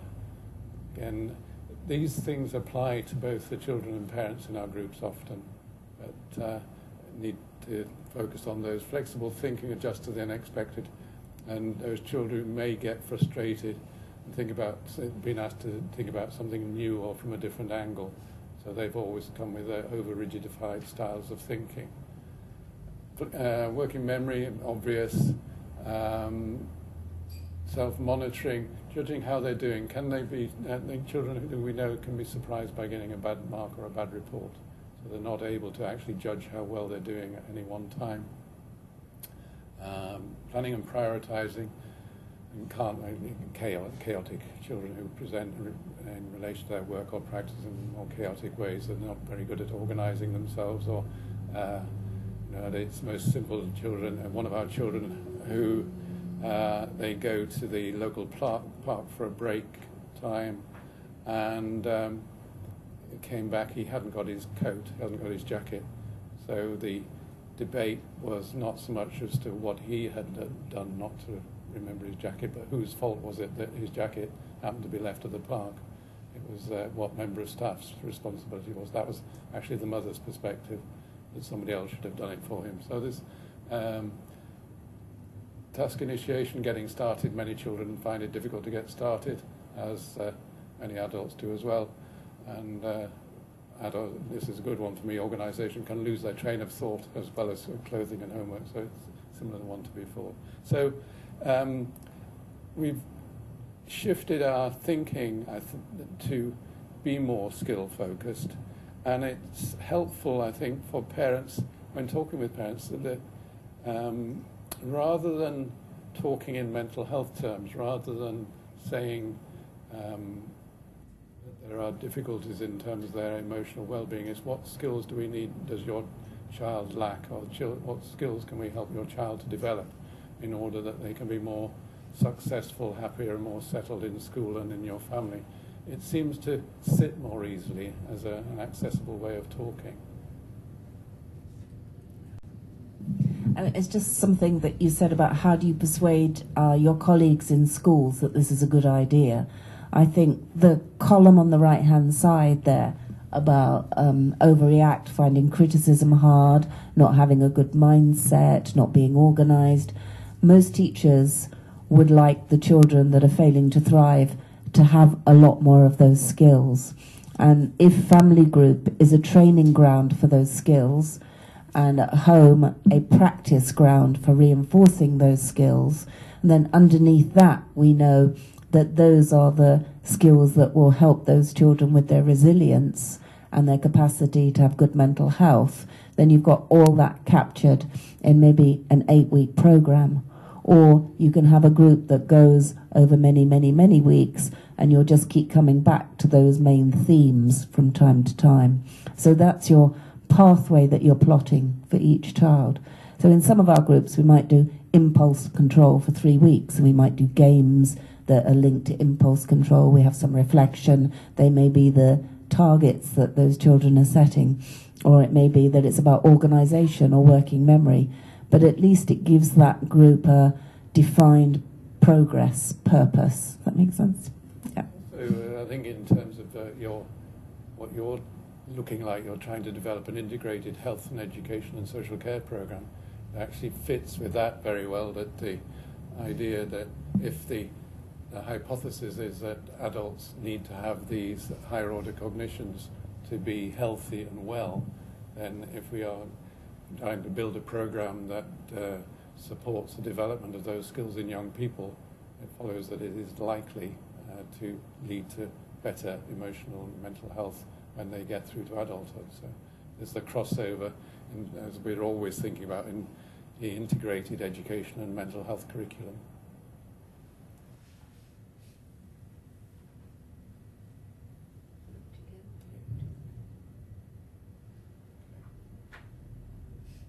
This represents part of our curriculum, but it represents one of the points that was on an earlier slide about crossover between parents and children.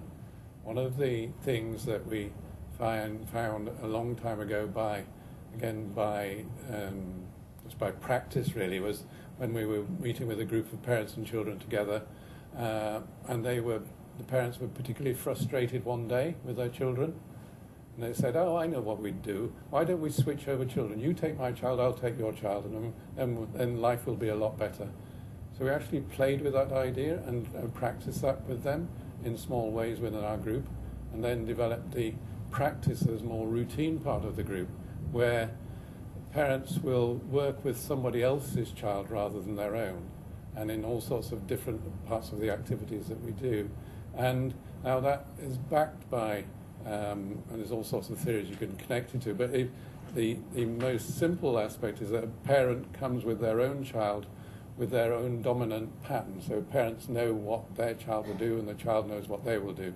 So families will have their usual style of eating together, talking together, falling out together or not. So it's all of us could think about our own family and think, what's a predictable argument that we might have if we go home tonight or in the morning, whatever. So every family has its own predictable patterns. And so the same, that happens when families come for therapy. They present their pattern to you as a therapist and try and convince you that their pattern is the correct pattern.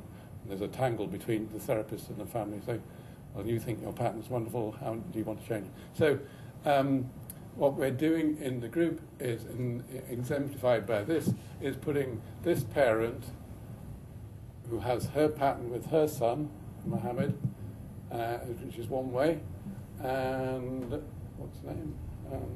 Chardonnay, who has a pattern with her family. They don't know each other's patterns. So by placing people together in relation to some task, there is, in the therapeutic sense, of a chance of something different happening.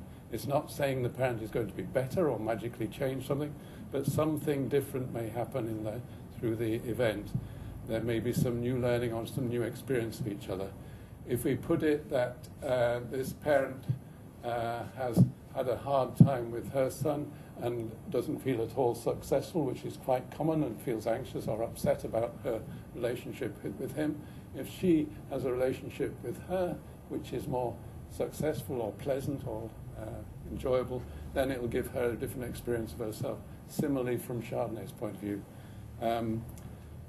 Chardonnay is this young girl, her mum is in prison, so she doesn't have a family at the moment, so she's looked after. So again, that will be perturbing some thoughts in her as she talks with this other mum. It's actually done in this instance, very simply around reading. So one of the pieces of evidence is that children learn more successfully how to read if they're taught by their parents and teachers. That's been shown in some studies. So, and for our parents, this is in our school, our family school, we encourage the parents to read with other people's children, and then parents will also have some input into actual techniques of how children learn to read. So the English system about phonics and what sounds are. So they become experts in reading. So you've got an intensive aspect of the straightforward learning curriculum, but there are some psychological, relational activities that go alongside it, and hence we're trying to describe a pretty integrated therapeutic and educational curriculum. I think the main ambition when you're just trying to use this as part of your family group is to introduce difference. And so if you put the same parent with the same child the whole time, you're not introducing the difference that might make the difference. So you may have had a planning session where you're identifying different aspects of the child that you want to improve, and then you might do a little bit of reading, swapping over parents and children, and then you might get them to come back and say, how was that? What did they learn from each other? So action doesn't always have to be games. It can be reading at times or something that's quite academically focused. How should we skip those for now? Okay.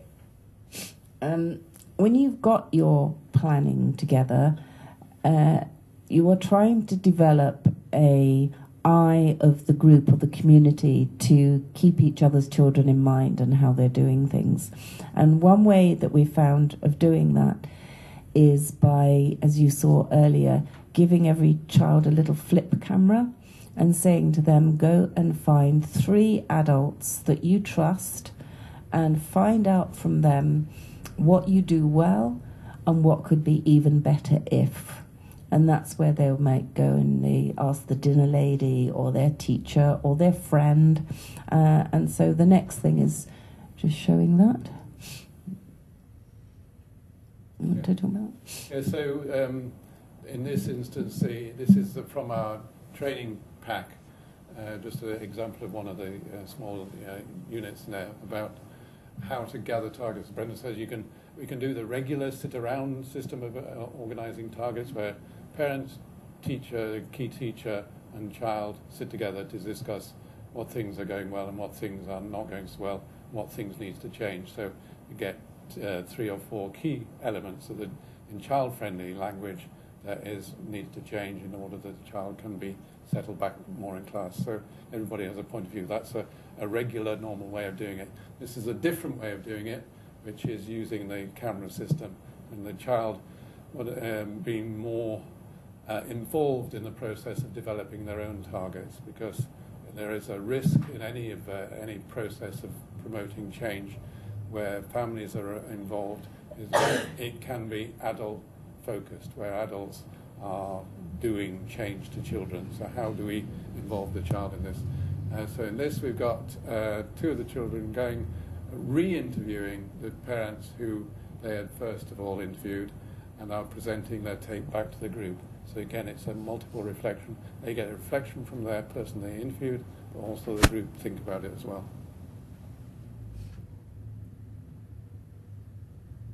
Okay, so welcome everybody to week 5. This week we're going to be watching a bit of video. We've had Ryan and Erin out on report. You've been interviewing, haven't you? You've been interviewing some people in school to hear about how things have been going, hear what people have noticed, and just get some feedback really from the progress that they've seen over the last 5 weeks. So we're going to watch that all together, and then we'll have a bit of a chat about it. Okay? Have you seen anything that I've improved since I last interviewed you? Yes, Erin, your behaviour's improved. The way you settle arguments with your friends. For instance, the other day when Rachel was annoying you, she seemed to be annoying you. And instead of shouting at her, you was talking to her calmly, and then you resolved the situation. That was much better. Have I improved on my chatting? Have I stopped or have I gained more? No, your chatting in the lunch hall has definitely improved as well. You tend to eat your dinner a bit quicker now and go outside and chat with your friends, which is good. Okay. I'm glad you think I'm improving. Do you think there's something else I can work on as well? The only other thing I think you could work on is trying to make your circle of friends a bit bigger, because you tend to play or hang around with the same people all the time. So if you made other friendships with other people, that'd be quite good. Do you think that any of my other friends have seen a difference? I definitely think the people that you argue with have seen a difference in you. Like I say, the way that you solve problems now and end arguments, they also tend to calm down. They obviously don't shout as much either. So yeah, I think you've been a positive model towards them as well. But yeah, just keep going, Erin. Keep going the way you are. And yeah, you're doing really well. Thank you, Miss Banks, for your time, and I hope you have a lovely day. Okay, so we're going to review what Miss Banks said, and if everybody's not sure what Miss Banks is, she's the senior dinner lady. So she said that Erin's behaviour is better, she's talking more calmly, not chatting so much in the dining hall. So she was really impressed with your behaviour at the moment, so you've really made some good changes there. And then the one that she says that you still need to improve is trying to make your circle of friends bigger. Has anyone else kind of felt that they would like to make more friends? It'd be nice to make more friends. Ryan, you're nodding. Yeah? So that's something that other people have felt that... Really, I only have one. So it's nice to sometimes make friends with different people, new people, but sometimes it's quite tricky too, right? Yeah, Erin. My idea is... Do you want to tell Erin?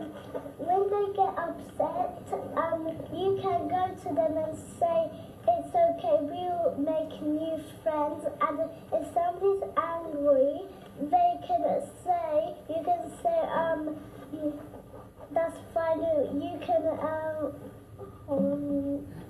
it's okay, you can, try to not be angry.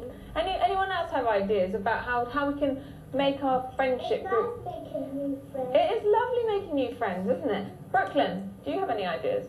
Yeah. Be nice to them. Mm-hmm. And don't, if they're upset, don't push them or do nothing hurt. So not be friends with them. Because when Do you want to tell Erin? When I got friends, I only had one, and then I got loads. Because when we used to be nice to each other, and then we being friends all the time. So then you started being nice to more people, and then you got a bigger group of friends. Lovely. Ryan, do you have any ideas? You can go, if you see someone crying, you can come up to them and ask them if they're okay. Oh, lovely. Yeah, that's a good idea. That's really important, isn't it? Like Amira was saying, if someone's sad, so being a good friend would be maybe comforting them. Lovely. And Yusra, Yusra, would you like to tell Erin an idea too? So if you see someone by themselves, you can go and ask, do you have any friends? And if they say no, you can say, you can be my friend. Then you start talking to each other and say, what's your name? Then you'll be best friends. Oh, lovely. That's okay. Yeah, that's nice. So noticing if someone's on their own maybe, and going up to them and taking the first step. Erin, how does all that sound to you? There's some really nice ideas there. What do you think? I think it sounds good because that could really help me make new friends and not stick with the same person all the time. Okay, so we're just going to watch. So Erin was interviewing, was it your friend? Yeah, so we've got an interview with Erin's friend to hear a bit about what she's noticed. So we're going to watch that now. So, hi Demi, thanks for joining me again. Remember when I last interviewed you? Yeah. About my behaviour and everything? Yeah. How do you think I've improved? Well, I'll start here. I think you have improved when I said about your behaviour in class when you were chatting. You've definitely made an improvement on that. And with friendship as well, you have stopped, we keep secrets and you do not tell anyone. Do you think I've improved by not getting into any more arguments? Yes, Erin, I do think you've improved. And you've improved by, if someone else is having an argument, like some other people, you tend to walk away from it so you don't get involved, which is a good thing. Yeah. Okay, Demi, I'm trying to get better at things. Do you think there's anything else I could improve on? Yes, and it is, if somebody else tells you a secret, don't come telling me if it's about me, because I don't want us to get in an argument. So, thank you, Miss, for agreeing to do another interview with me. That's okay. So, what do you think I've improved since I last interviewed you? Well, you've been focusing a lot more on the carpet, listening to your teacher, and I can see you're understanding more to do with the work, because you have been listening. And when there's a problem, do you think that I get more involved, or I go and tell a teacher or a dinner lady? I can see you've been going to tell the teacher, and you haven't been in as many arguments as you did before family group. I can see that's really helped you with that. Thank you, Miss. I'm glad you can see a difference.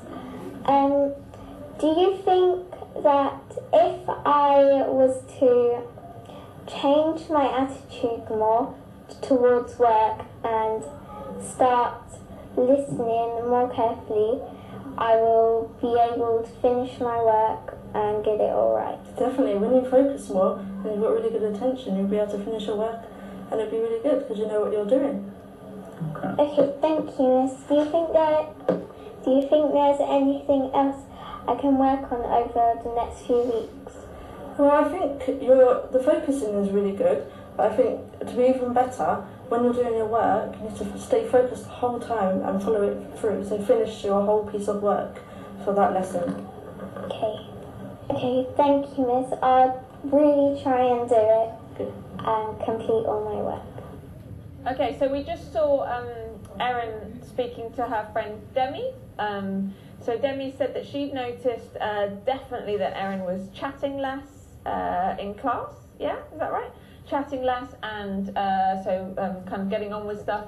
And she was also talking about friendships, and she'd noticed that you were kind of calmer with your friends, but also that you were keeping secret or not kind of chatting with lots of friends about what other people have said. And she'd noticed that you were walking away as well. So when there was arguments, you weren't getting involved, and you were walking away. So some really great things that she'd noticed. Have you noticed these things, Mum? Yes, I have. I don't get Erin after school saying that I've had a row with this person, I've walked away. So yeah, I've noticed a lot of change in her. And Erin, what's that like for you then? How's it? What's good about that? What's good about not rowing with friends? What does it make the school day like? It's good because then I don't feel so grumpy and I don't feel like I need to hit something or anything. So you're feeling less angry? Yeah. And if you're feeling less angry, what does that mean then? Does that make your day better? Yeah. And do you find that you're getting more friends now? Yeah. So that's another good thing. So you're making new friends.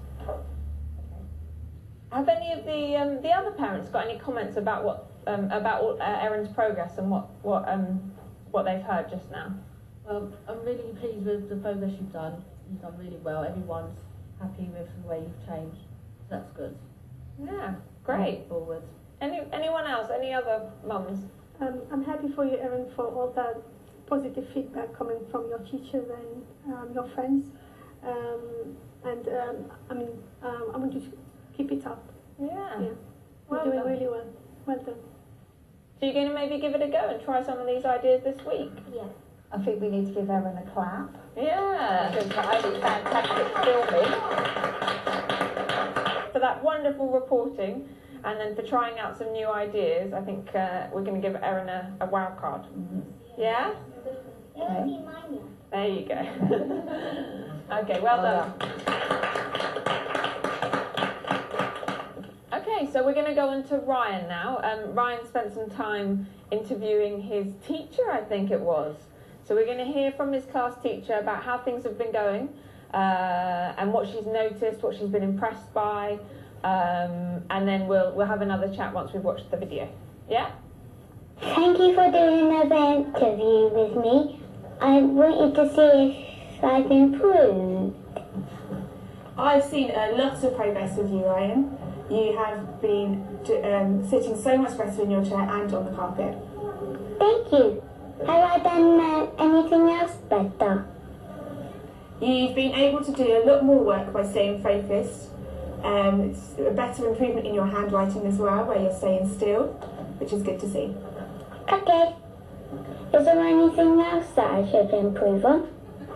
I think you could improve on putting your hand up more during lesson times, so I know that you understand what you're doing and any questions you have to ask. You're welcome. It's lovely to see your progress. Is there anything that I've improved?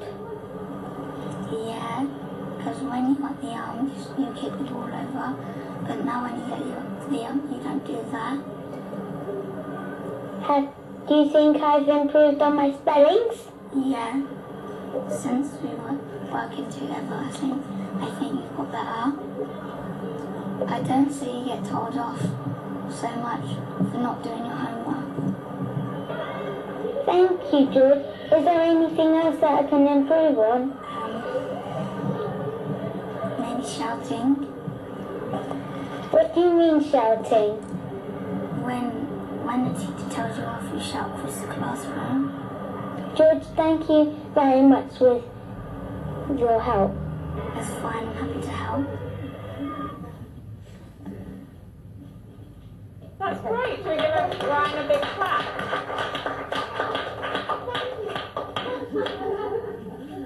Okay, so shall we review? Yeah. Okay, so Miss Sanford said that you've made a lot of progress. Also, you're sitting in your chair a lot better. You're improving your handwriting, and that's because you're sitting properly. And then George said he's noticed that you don't get the hump so much, and you're not getting told off so much in class because you haven't done your homework. And then he also said your target now should be for not shouting, and Miss Sanford said to put your hand up more in class. So really, he's done a good job. Yeah, Mum, what do you think about all of that progress he's made? I'm very happy he's actually doing his homework now. Before I couldn't get him to do it at all. We had to have class time during the week where he did his homework. Now he's doing it at home? He is, I'm very happy. And he's bringing it in every week? Yes, on time as well. Well done. Oh wow, that definitely deserves a clap. That's great. And then just picking up on a couple of things that they mentioned. So maybe some things to work on would be putting up your hand more in class and asking when you need help, and not shouting out. What do other children? What ideas do you have about helping Ryan to put up his hand more in class? Yusra? You can tell your partner that sits next to you in the table to remind you not to shout out. If Miss asks you a question, before she asks the question, when she asks the question, just somebody to remind him, put your hand up if you know what the question is. She was giving a really good suggestion of kind of maybe a buddy helping you out and reminding you to put your hand up. So that's a great idea. Amira's got an idea. Ryan, are you listening to Amira's idea now? Good boy. When the teacher reminds him, he'll get so much better. Okay. And he will listen to the teacher nicely, and he will not look in his chair, or he won't talk somebody next to him. And when he sits in the carpet, and he won't talk to any of his friends. He will only listen to you. But sometimes that's quite tricky. What could help Ryan to maybe do more of that? Stay focused and concentrate to the teacher. Good girl. Wow, Ryan, some great ideas coming out. Did you hear that? So just trying to stay focused and concentrate and listening to what the teacher's saying. And listen to your friends wow. and the teacher. Yeah, trying not to listen to people around. When it's playtime, you're only allowed to listen to your friends. Okay, great. And Erin's got an idea, Ryan. Are you ready to listen to Erin? If you need a little bit more help with your homework, you can also get a homework buddy. So you can get one of your friends to come over, help you with the homework. Yeah, homework buddy sounds great. Does anyone else have a homework buddy? Yusra, do you have a homework buddy? My mum. Oh, mum's your homework buddy. That sounds great. Good. So I think all of this deserves a very big clap for Ryan. You did great. So Amira's going to go and give Ryan a wow card because of all the improvements, all the hard work he's been doing over the past few weeks. Well done. Shall we give another clap?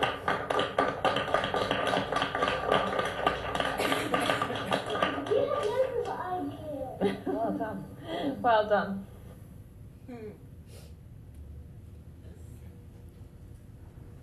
Okay, I mean, within that, there are some regular multifamily processes which are not, because that's one particular sequence, that are in play.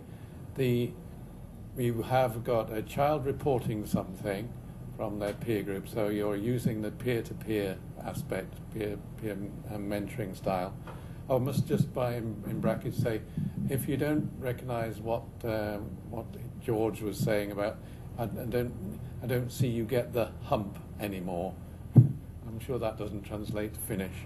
But the hump is when I don't see you getting angry. It's just a child's way of saying when you. I don't see you getting angry anymore and kicking the ball over the fence. So it's that sort of thing. But it's the peer, a lot of the peer-to-peer work is quite important. So what the group leader there, Sarah, was doing, she was obviously leading the group, but trying to promote conversations across the group. So information came to her, and she would redirect it to go from child to child, or adult to child, or adult to adult.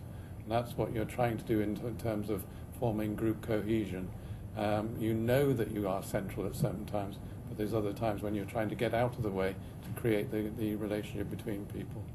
The other thing, in terms of each of the children were gathering information which was reporting some change. So they've been reinforced by filming it, which is actually, when talking to young people, it's quite interesting how filming something is different from just doing face-to-face. They're more removed from the actual process of the relationship. So there's something to learn about that.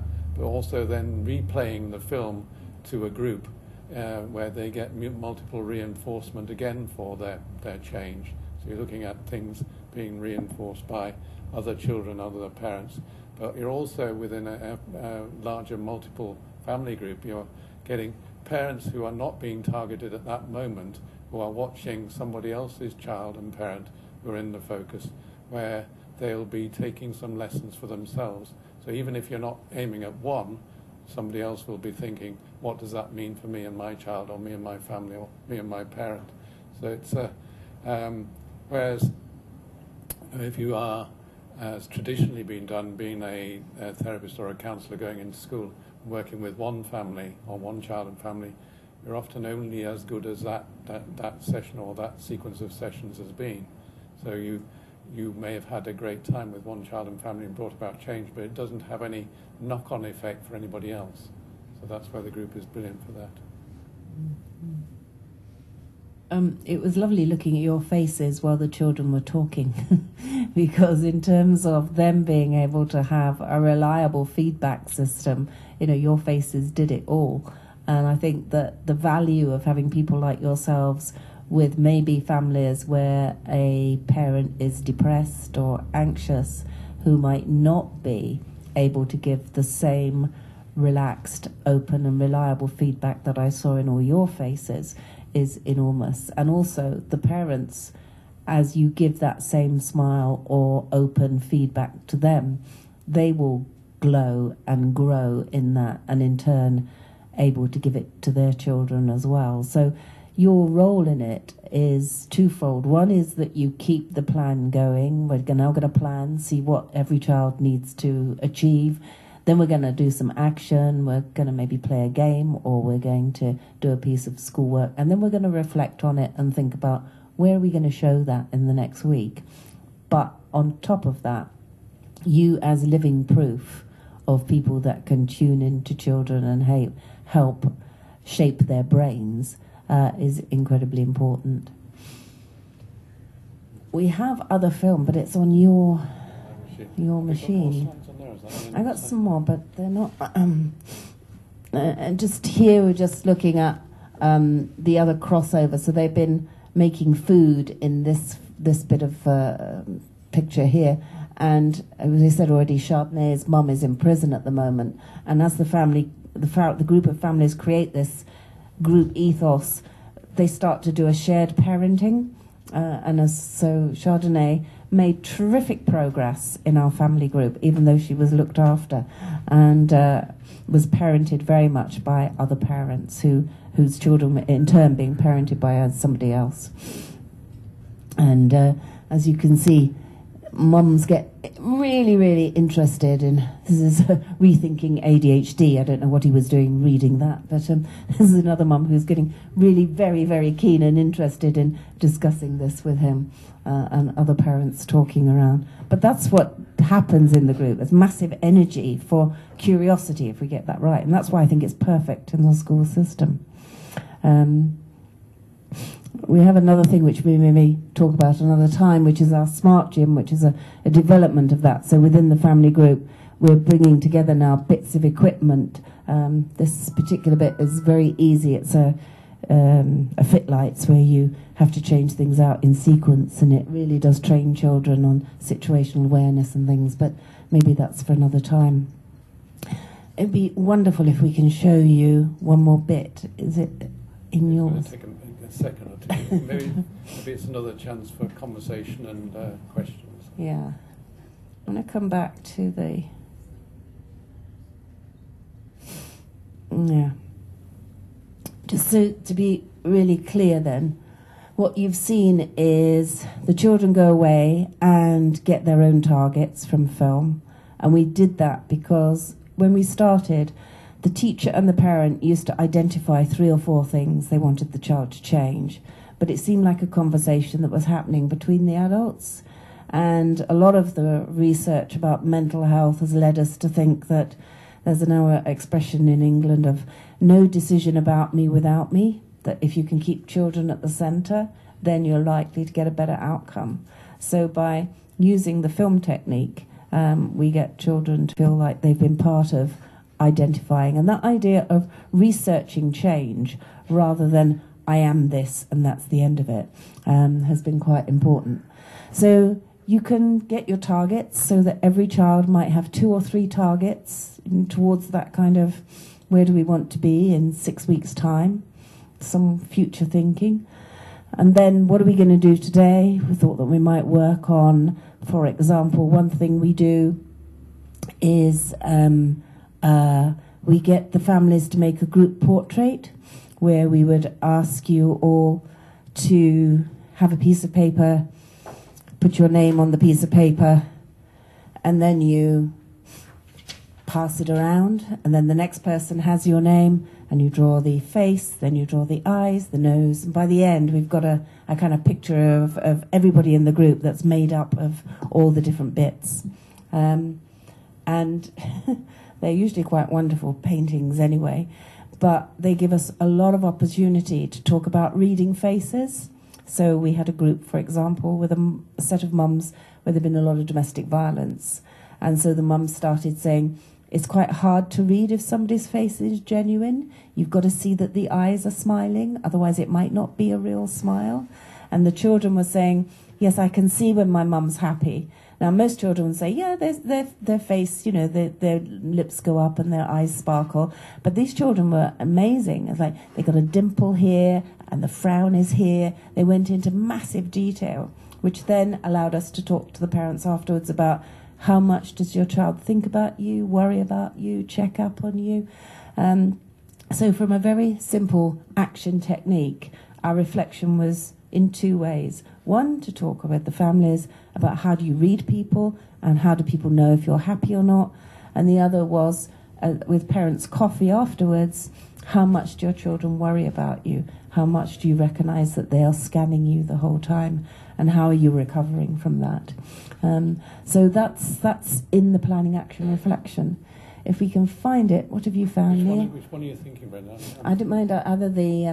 doing the Lego one. Lego, yeah. Another one is, if we can show this, it's an activity where we get parents and children with the crossover again in the action.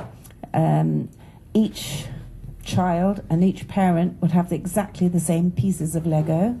Exactly. Made the mistake sometimes with not being exactly. And then you have a book in the middle of you, and the child has to make something and describe it, and the parent has to tune in and listen. Then we have an aha moment, and we have the reveal, and then afterwards we have a talk about how difficult it is to listen and communicate. So a speaking and listening action. Hey, well done. Right, could you move that, please, Neil? Looks extremely serious and extremely tired. People experience themselves doing something different, or perhaps going beyond the point where normally they would give up or feel defeated. This may influence how they think about themselves. Here, we'll see the group running an activity using Lego. This exercise, I guess, is about clear instructions, giving clear instructions and listening, which are really important, I guess, in learning in class, things that you use a lot. So what I'd like you to do is the children are going to start, and they're going to make a shape or build something with the Lego that they've got. So they might have to start with a blue one, and then they might put the green one on top. But they have to describe it, because you can't see each other's, because you've all got books in the way. So the children need to slowly and really carefully describe what they're building. And then mums, you need to build what you are listening to, so what you think that they're building. And the idea is to, hopefully, when we reveal, they'll be the same.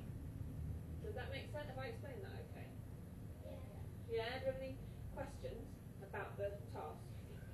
Different kinds, like from dark to light colours, just make sure we be specific when you tell the child, like dark green. Really good point. Yeah, that's a great point. Yes, so some of them you might have like a dark, oh here we go, you've got one, haven't you, Mira? Dark green and a light green. So you'd have to specify which one you couldn't just say green, because mums would be confused, wouldn't they? So you'd have to say I'm using the dark green or I'm using the light green. Yeah, that's great. Yeah, okay. Is that all right? I think just before we get started, I'm just going to get Miss Allison to remind us what our super targets are for the time being that we've got. So Ryan, yours is to sit still for more than 5 minutes. So no moving about. Okay. Erin, yours is not talking when others are talking. You'll be doing all the talking now. Yusra, not rocking on your chair. So we'll be looking at that. Amira, ask for help, put up my hand. So if you need any help with the colours or the shapes, then we'll come over and help you. Brooklyn, put your hand up and not shout out. So if you need any help, we'll watch for that hand. Okay? Everybody happy? Okay, let's start. Okay, let's go. Now green, white, yeah, same. And then blue, under. When the activity is underway, try to move around the room, watching and listening, and particularly taking note of how relationships between the parents and children are working as they carry out the task.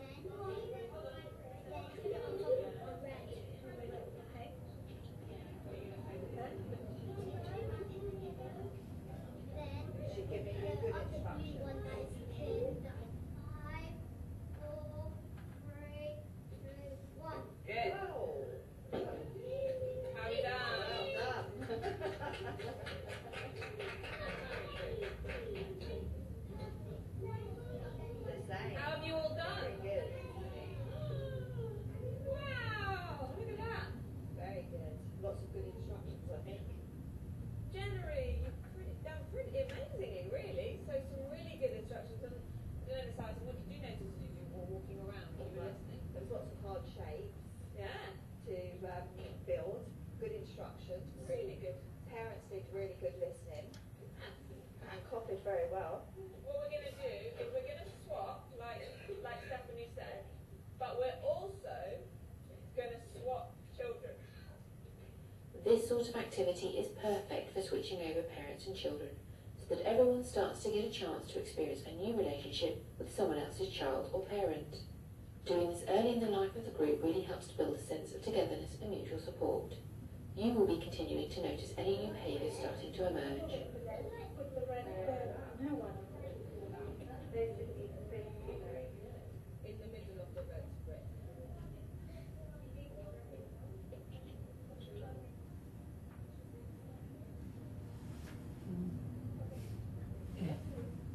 Take the white brick and place it on against blue on the yellow, so it's covered the whole yellow brick. If you need to ask for one, if you're not sure,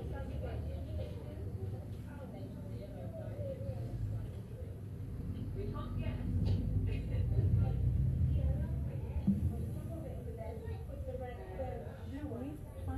End of the portrait. Okay, I think we're all ready. I think we're all done. Who's going to help me with the countdown? Yes, sir. You want to do it? Okay. Loud voice. 5, 4, 3, 2, 1. Everyone reveal. Have a look. How did you do?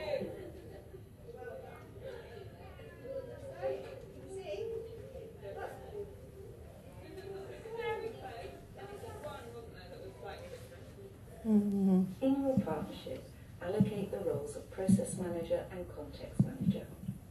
The context manager sets up and runs the activity and maintains the pace and direction for the session. The process manager has the task of keeping the children's targets for that session in mind. They encourage and praise when small steps to change are observed. The process manager can also encourage children to work with a new and different parent in the action phase. Try to always include a parent in the conversation when you speak to a child. Encourage the use of ideas or skills from within the group when problems arise for parents or children. Try to avoid the invitation to give expert or personal advice. Encourage positive comments. Make sure that the role of context manager and process manager are clearly defined. Make sure you leave time for reflection and transfer. That is, what have we learnt, and where will we practice new skills, and who with?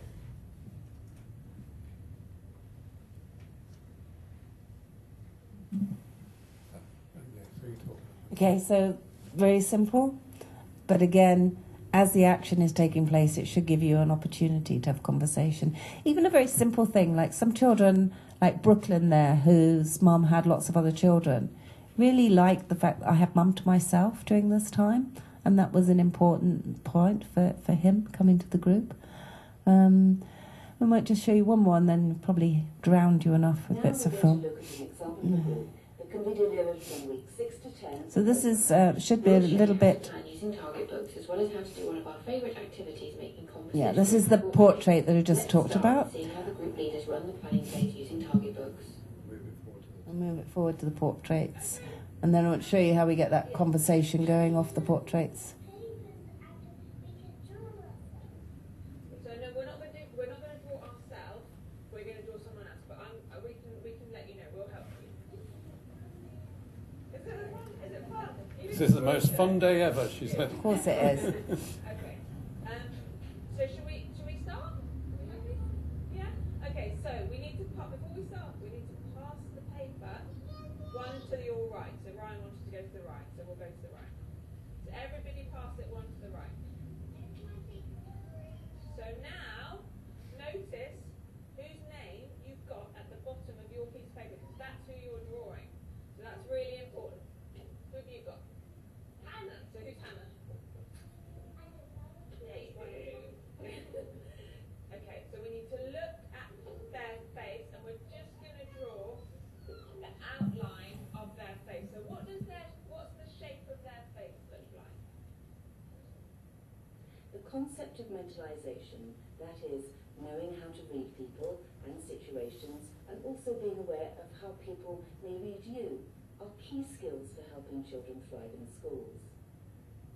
We will see with this activity that creating composite portraits is excellent for facilitating discussion on how you read people, as well as leading to discussions on such skills as perspective taking, curiosity, turn taking, and impact awareness. So now, I think maybe we'll do the hair. Let's do the hair. So you've got to look at the person you're drawing. The hair or the scarf or... This is such a great activity for group members to get to know each other better in a light-hearted way. By requiring people to really look at each other closely, it sows the seeds for the mentalising reflections to come. How are we doing with the hair? Good job. Okay, so we move one more to the right. Now we're going to go. No, you know what we're going to do? We're going to do the eyes. Now some people might be wearing glasses, in which case you might need to draw glasses. But we'll start with the eyes. Usually a chatty exercise, and sometimes we've used colour, and in our multicultural thing people are testing, so what colour is your skin? So it really develops a kind of group cohesion and a curiosity. Otherwise people stay in their own little worlds, and this is trying to begin to build trust in the group. Notice how by this week 7 stage, the adults and children are much easier with each other and need little encouragement from the group leaders to fully commit to the activity and are more confident in talking with each other.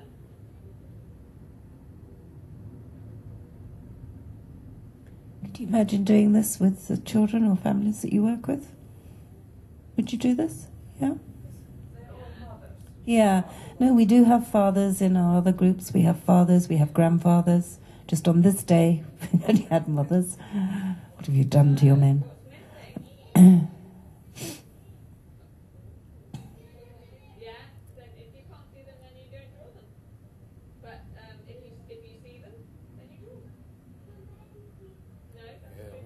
Depends who's available, who you can get to.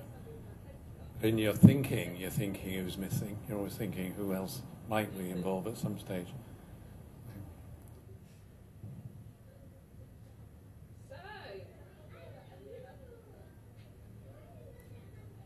think as a basis, it's starting to the premise of you get the child and a key adult, but you're trying to develop the trust in order that adult will want to bring the other adults, rather than the standard family therapy model say, bring all the key adults. You're not requiring it to begin with. You build up to it through developing the trusting relationships. And then people do show up. And again, make the commitment by taking their hour off work or coming in their lunchtime or doing special deals with their bosses to find time to get to the group. You also get couples who are separating or who have separated where they may take it in turns to come. The father may come, the mother may come. It's again, you're getting different perspectives each time depending who's there. You do get some wonderful portraits. We quite often put these portraits together and make a postcard. So you make a group postcard which we send out between groups where we say, we noticed last week that you did a fantastic job when you helped somebody who was feeling upset, and we love the way that you are so thoughtful. I'm really looking forward to seeing you next week, which kind of keeps the message going on the positive, but also reminds busy families that there is the group next week to come to, and you're warming up the system. And families have told us they really appreciate that they put those on their fridge, and it's a positive that comes into the home. This is now what's being classed as their reflection phase. Art gallery style, opportunities to comment on facial expressions into important sharing of ideas between parents and children. As we'll see here with the group, the portraits can also be used to create a group identity and talk about respect of difference and how to appreciate that everyone is unique. Can you tell when your teacher comes in the morning, can you tell by looking at her whether she's in a good mood or not? Can you? So if she's smiling and she says good morning, then you know she's in a good mood. Yeah. So what were the eyebrows? Do you hear what Ryan said, everybody? So when people are maybe a bit angry or upset, maybe their eyebrows go a bit down, don't they? The lines on the face we can tell as well. So that kind of shows us maybe someone's not so happy. Yeah. Also, shoulders. I mean, when the shoulders are up, maybe he's anxious. Yeah. His wardrobe, his shoulders are down. Or relaxed. Yeah. Sometimes when I sometimes do after like I'm gonna fly and if I have jet boots on. You feel like you've got jet boots on, yeah? Yeah, and I'm gonna fly to space. So you all tense when you're angry, yeah. And mum's happy. So again, you can see what it goes to. It leads to, and because you're thinking about, you've done your planning, you've decided what you're doing, you've done your action, which is the portrait. Then there has to be the reflection phase, where you're making something of it. And in this example, it's clearly about facial recognition and how do you read emotions. So it goes back to the higher order cognitions. That's what's driving it, of the emotional control. And a lot of our children have got parents who've either living with domestic violence or drink or drugs or harm in different ways. So we have children describing to their own parent what they see, which can be quite revealing. Also for other parents to hear what children are seeing, because again, in families where there's a lot of violence, often the parents will assume that the children are blind and deaf and don't see or hear anything, which we know is absolute nonsense. So to bring that out into the open through a school-based activity of bringing key family relational issues to the fore in a safe environment is often immensely powerful.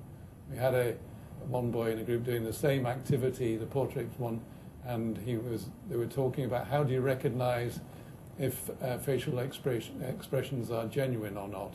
And there was a discussion that if somebody smiles and it's only around the mouth, then that doesn't count. You have to be able to tell a true smile if the eyes are really smiling. So there's quite a sophisticated discussion about trusting facial expressions.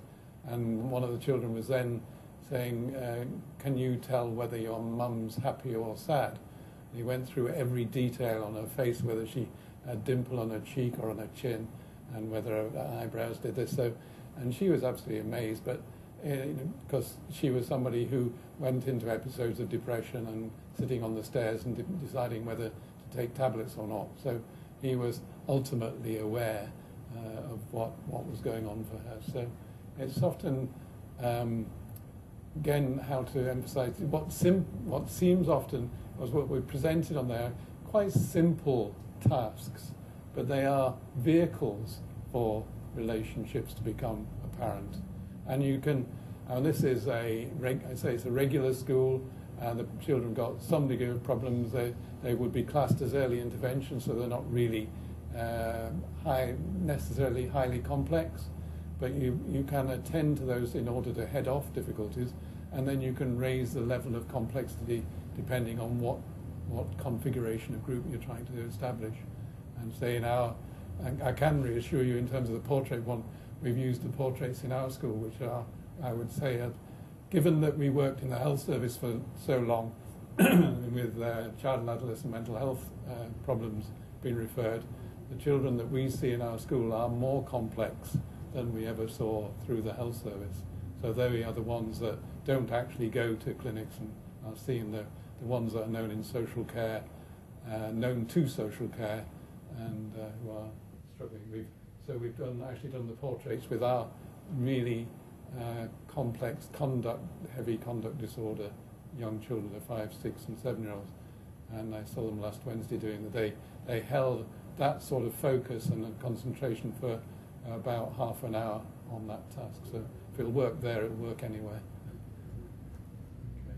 So the transfer bit, the speed date format, and then I think that's enough delving in.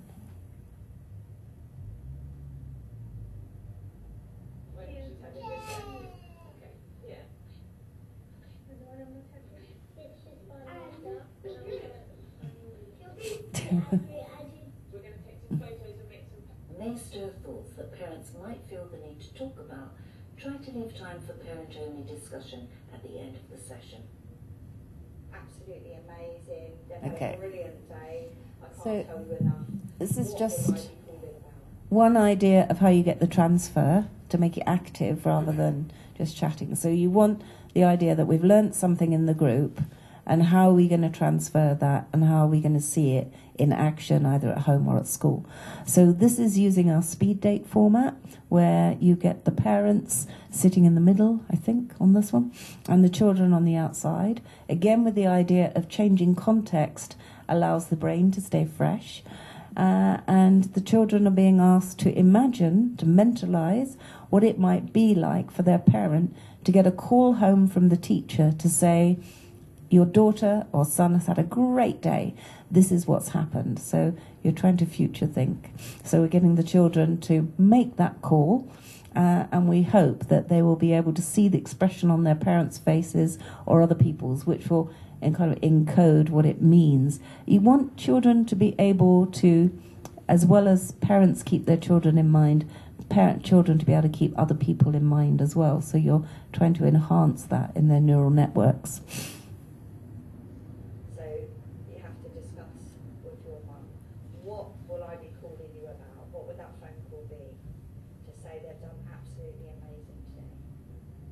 Format adds pace and direction to this transfer exercise.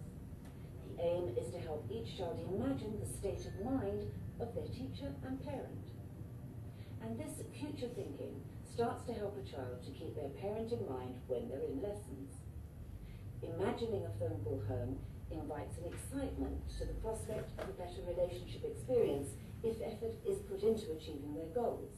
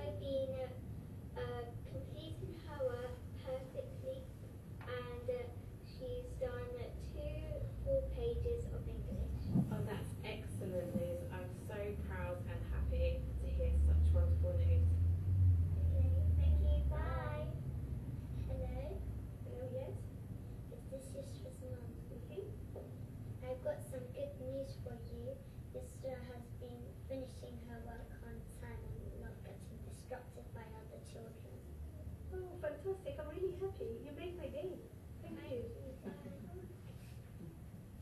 A guided image in a role play may help make both the child and parent appreciate the power of marking and celebrating success. And this is a habit you want to develop for sustainability. Here people can visualize an encouraging response to good news. Children often complain that adults only take notice when they misbehave. Ask questions. Have you noticed your mum's face? What does it tell you about her feelings if she hears good news from school?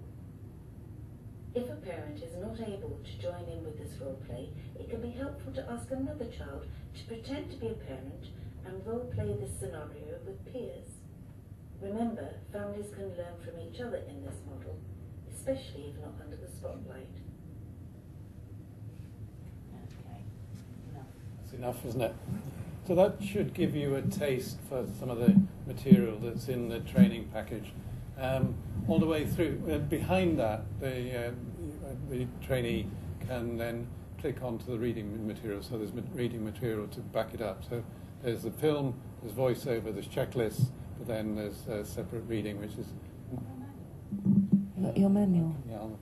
And I'll just give you a little glimpse of the manual as well, because that just takes you through week by week, you know, what activity you can do in week 1, week 2, week 3, a little bit of the materials that you can use, and if you're interested, a little bit of the theoretical background that goes with it. And you can have children all age together, or you can have children of 2, 3, 4 year age gap. Depends on what context you want to capture. And that's the manual.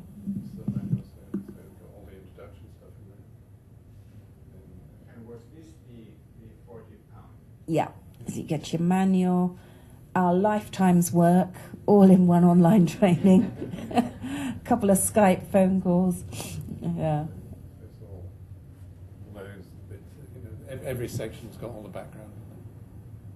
It's in English, I'm afraid, but apart from that. I'm trying to get it translated in German, but then Finnish would be the next. Well, Danish is not easier for us, at least. Aha, okay. English is okay. So much okay, yes. Some of us are proficient in Swedish. Okay. Swedish comes next year. It tells you all about different versions of target settings. That's all. Everything there. Do you have an idea? When I was looking Swedish family classes, they tend to concentrate south. Yes. Area. Yeah. I mean, we did some training in, get this right, in Gothenburg. But we did have people who came down from the north, and so there was a lovely story of them almost having multifamily in a moving bus that went around the villages, and doing it because there were times in which the children didn't go to school. They were at home because they were tasks to do with reindeer and stuff that they needed to do. Yeah, and so they created a kind of moving family group which picked up some of that stuff for children in that time. So very creative. We kept thinking we want to go and see it. Again, I think our job is to tell you or tell people of the basic, what the basic principles are, and some of the key forms of practice that will be helpful across any group. But then it's thinking for you of your particular context. You know, is it a once a week? Is it 3 times a week? Are you aiming for a full family school like ours? What degree, what level of intervention are you looking for, and what are the fertile territories to get something established? So I think, I've said it before, but if you get 2 or 3 going, then that will start to generate the enthusiasm across the country, I guess. We were thinking about you and wondering the lessons that we've learnt from Germany and Sweden and a bit from Switzerland, what would work. And it seems to be that if you can establish 5 or 6 beacon sites, and they are then the people that go on to support and develop and train others, that seems to be our best way of working, because definitely in Denmark we had in different bits of the country, because different bits of the country had different pressures on parents and families, and so to develop that and then to share with a network all the games that we did, all the new ideas that worked for the different groups, and putting them onto a sort of a, not quite a WhatsApp group, but an email group, so that lessons learnt from one group were shared with something else. I mean, the main premise, I think, behind it is sharing ideas and sharing success. It's not a model of license in the terms of, you need to be, you need support and training to get it going and lessons learnt from other people, but really we'd like to think that we're offering something to the expertise you have already, which is just another context for helping families that are a little shy of getting engaged, a little anxious about professional involvement, but do want something good for their children. Again, why you've done it and we've done it is, I think, is to work on the basic assumption that most parents, and despite the often vast number of pressures they've got on them, want something good for their child's education. So in a sense, that's what our hook is. It's saying that's what engages parents' interest in the first place. And we've said all the way through, trying to find a normalised way of intervening. So is it a time for... So, yeah, questions. Now 25 to 4. Finish. You have a think. 2-minute finish. Yeah, that'll be good.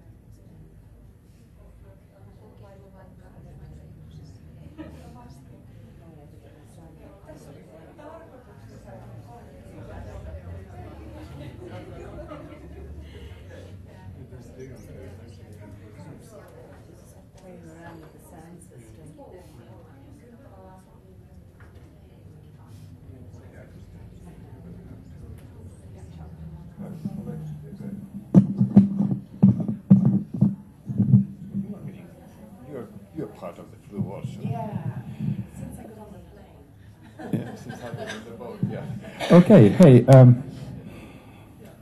Kiitos. Meillä on enää muutama minuutti aikaa ja olisi tärkeää koota yhteen ajatuksia. Siis, so we just have a few minutes, but clearly there has been eager and intense discussion. So I think you would like to reflect on a few ideas, and then I would give it over to our governmental representative.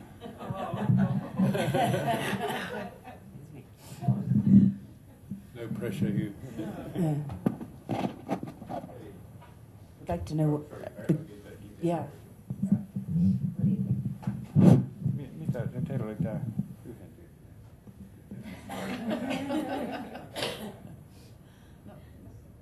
Mä sanon suomeksi, jos joku kääntää, kun vaikea sanoa noita kaikkia.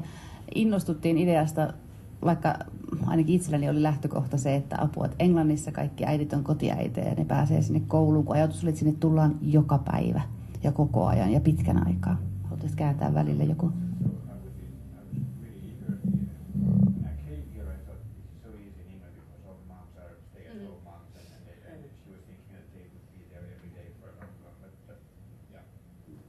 Me innostuttiin Valterin kohdalla siinä, että kun meillä on tukijaksoja, oppilaita tulee kunnan koulusta meidän kouluun erilaisille tukijaksoille, niin tavallaan ottaa siihen jaksoille tavallaan jonkinnäköisiä perhejaksoja.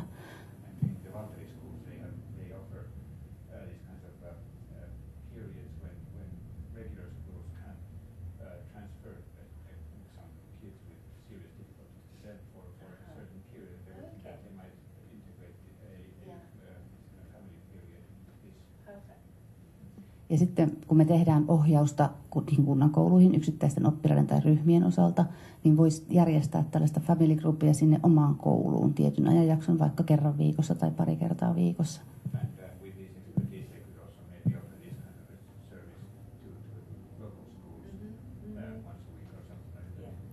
Sounds perfect. So, and just any reassurance, neither Brenda and I could ever go back to just teaching children on their own.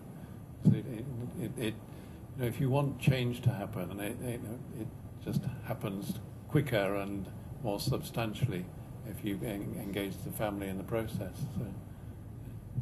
Ja se, mitä pohdittiin tässä, että meitä on nyt ryhmä ja tarvittaisiin meidän päättäjille idea tästä ja joku pilotointiasia, mitä lähdettäisiin viemään eteenpäin ja kokeilua, mitä voisi sitten lähteä jatkamaan eteenpäin ihan enemmänkin.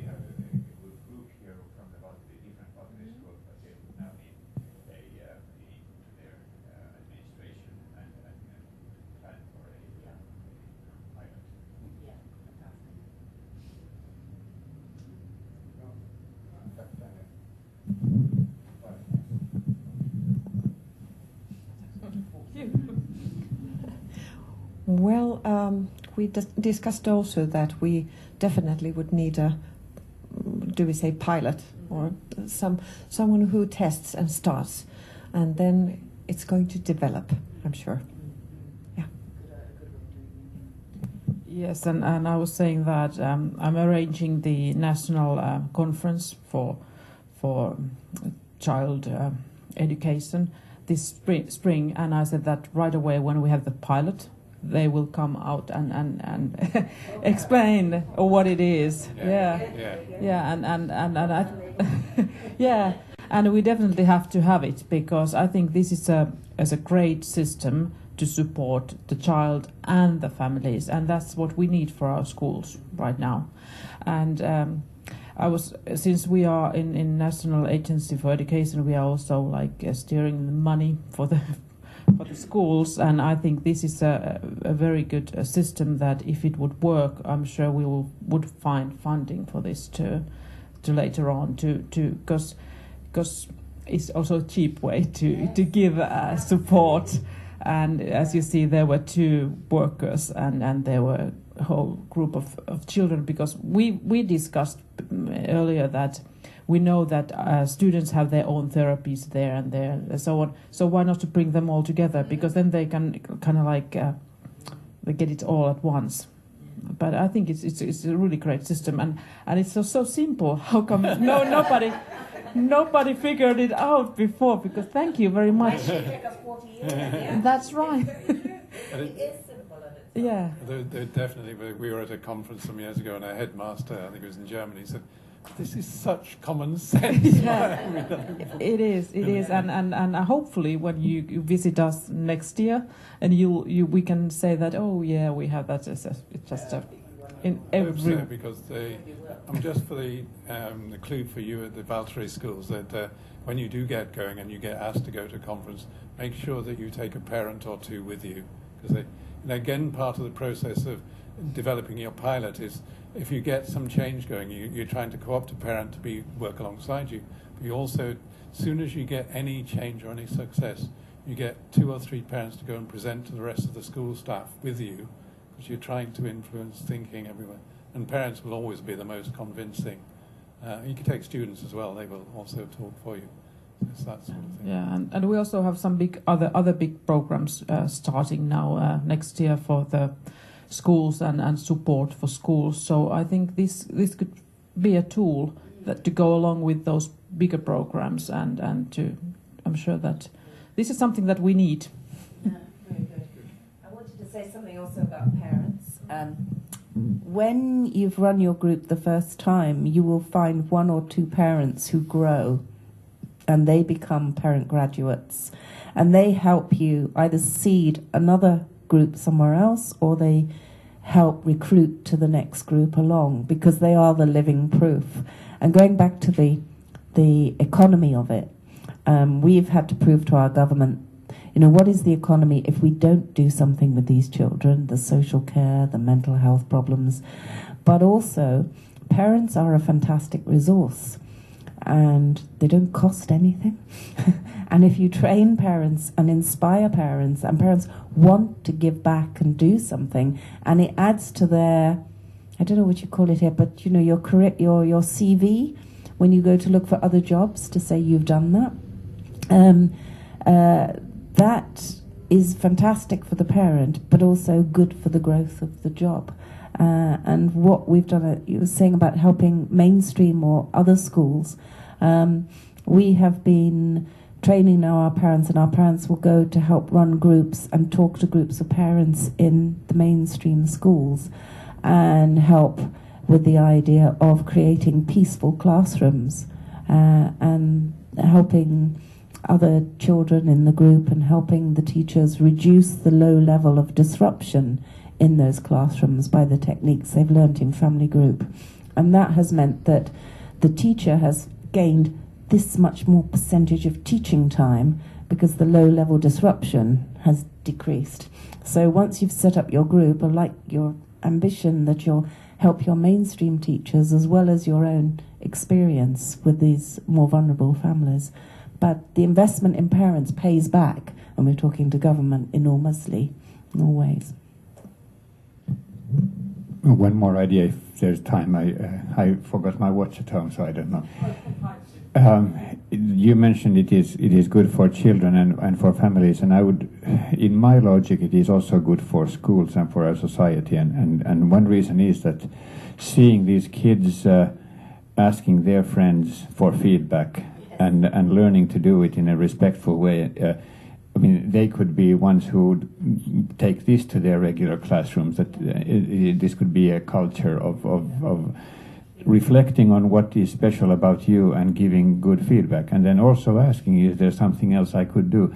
So, this is, I don't know whether you have experience with this. This could become mainstream. Oh, it definitely can.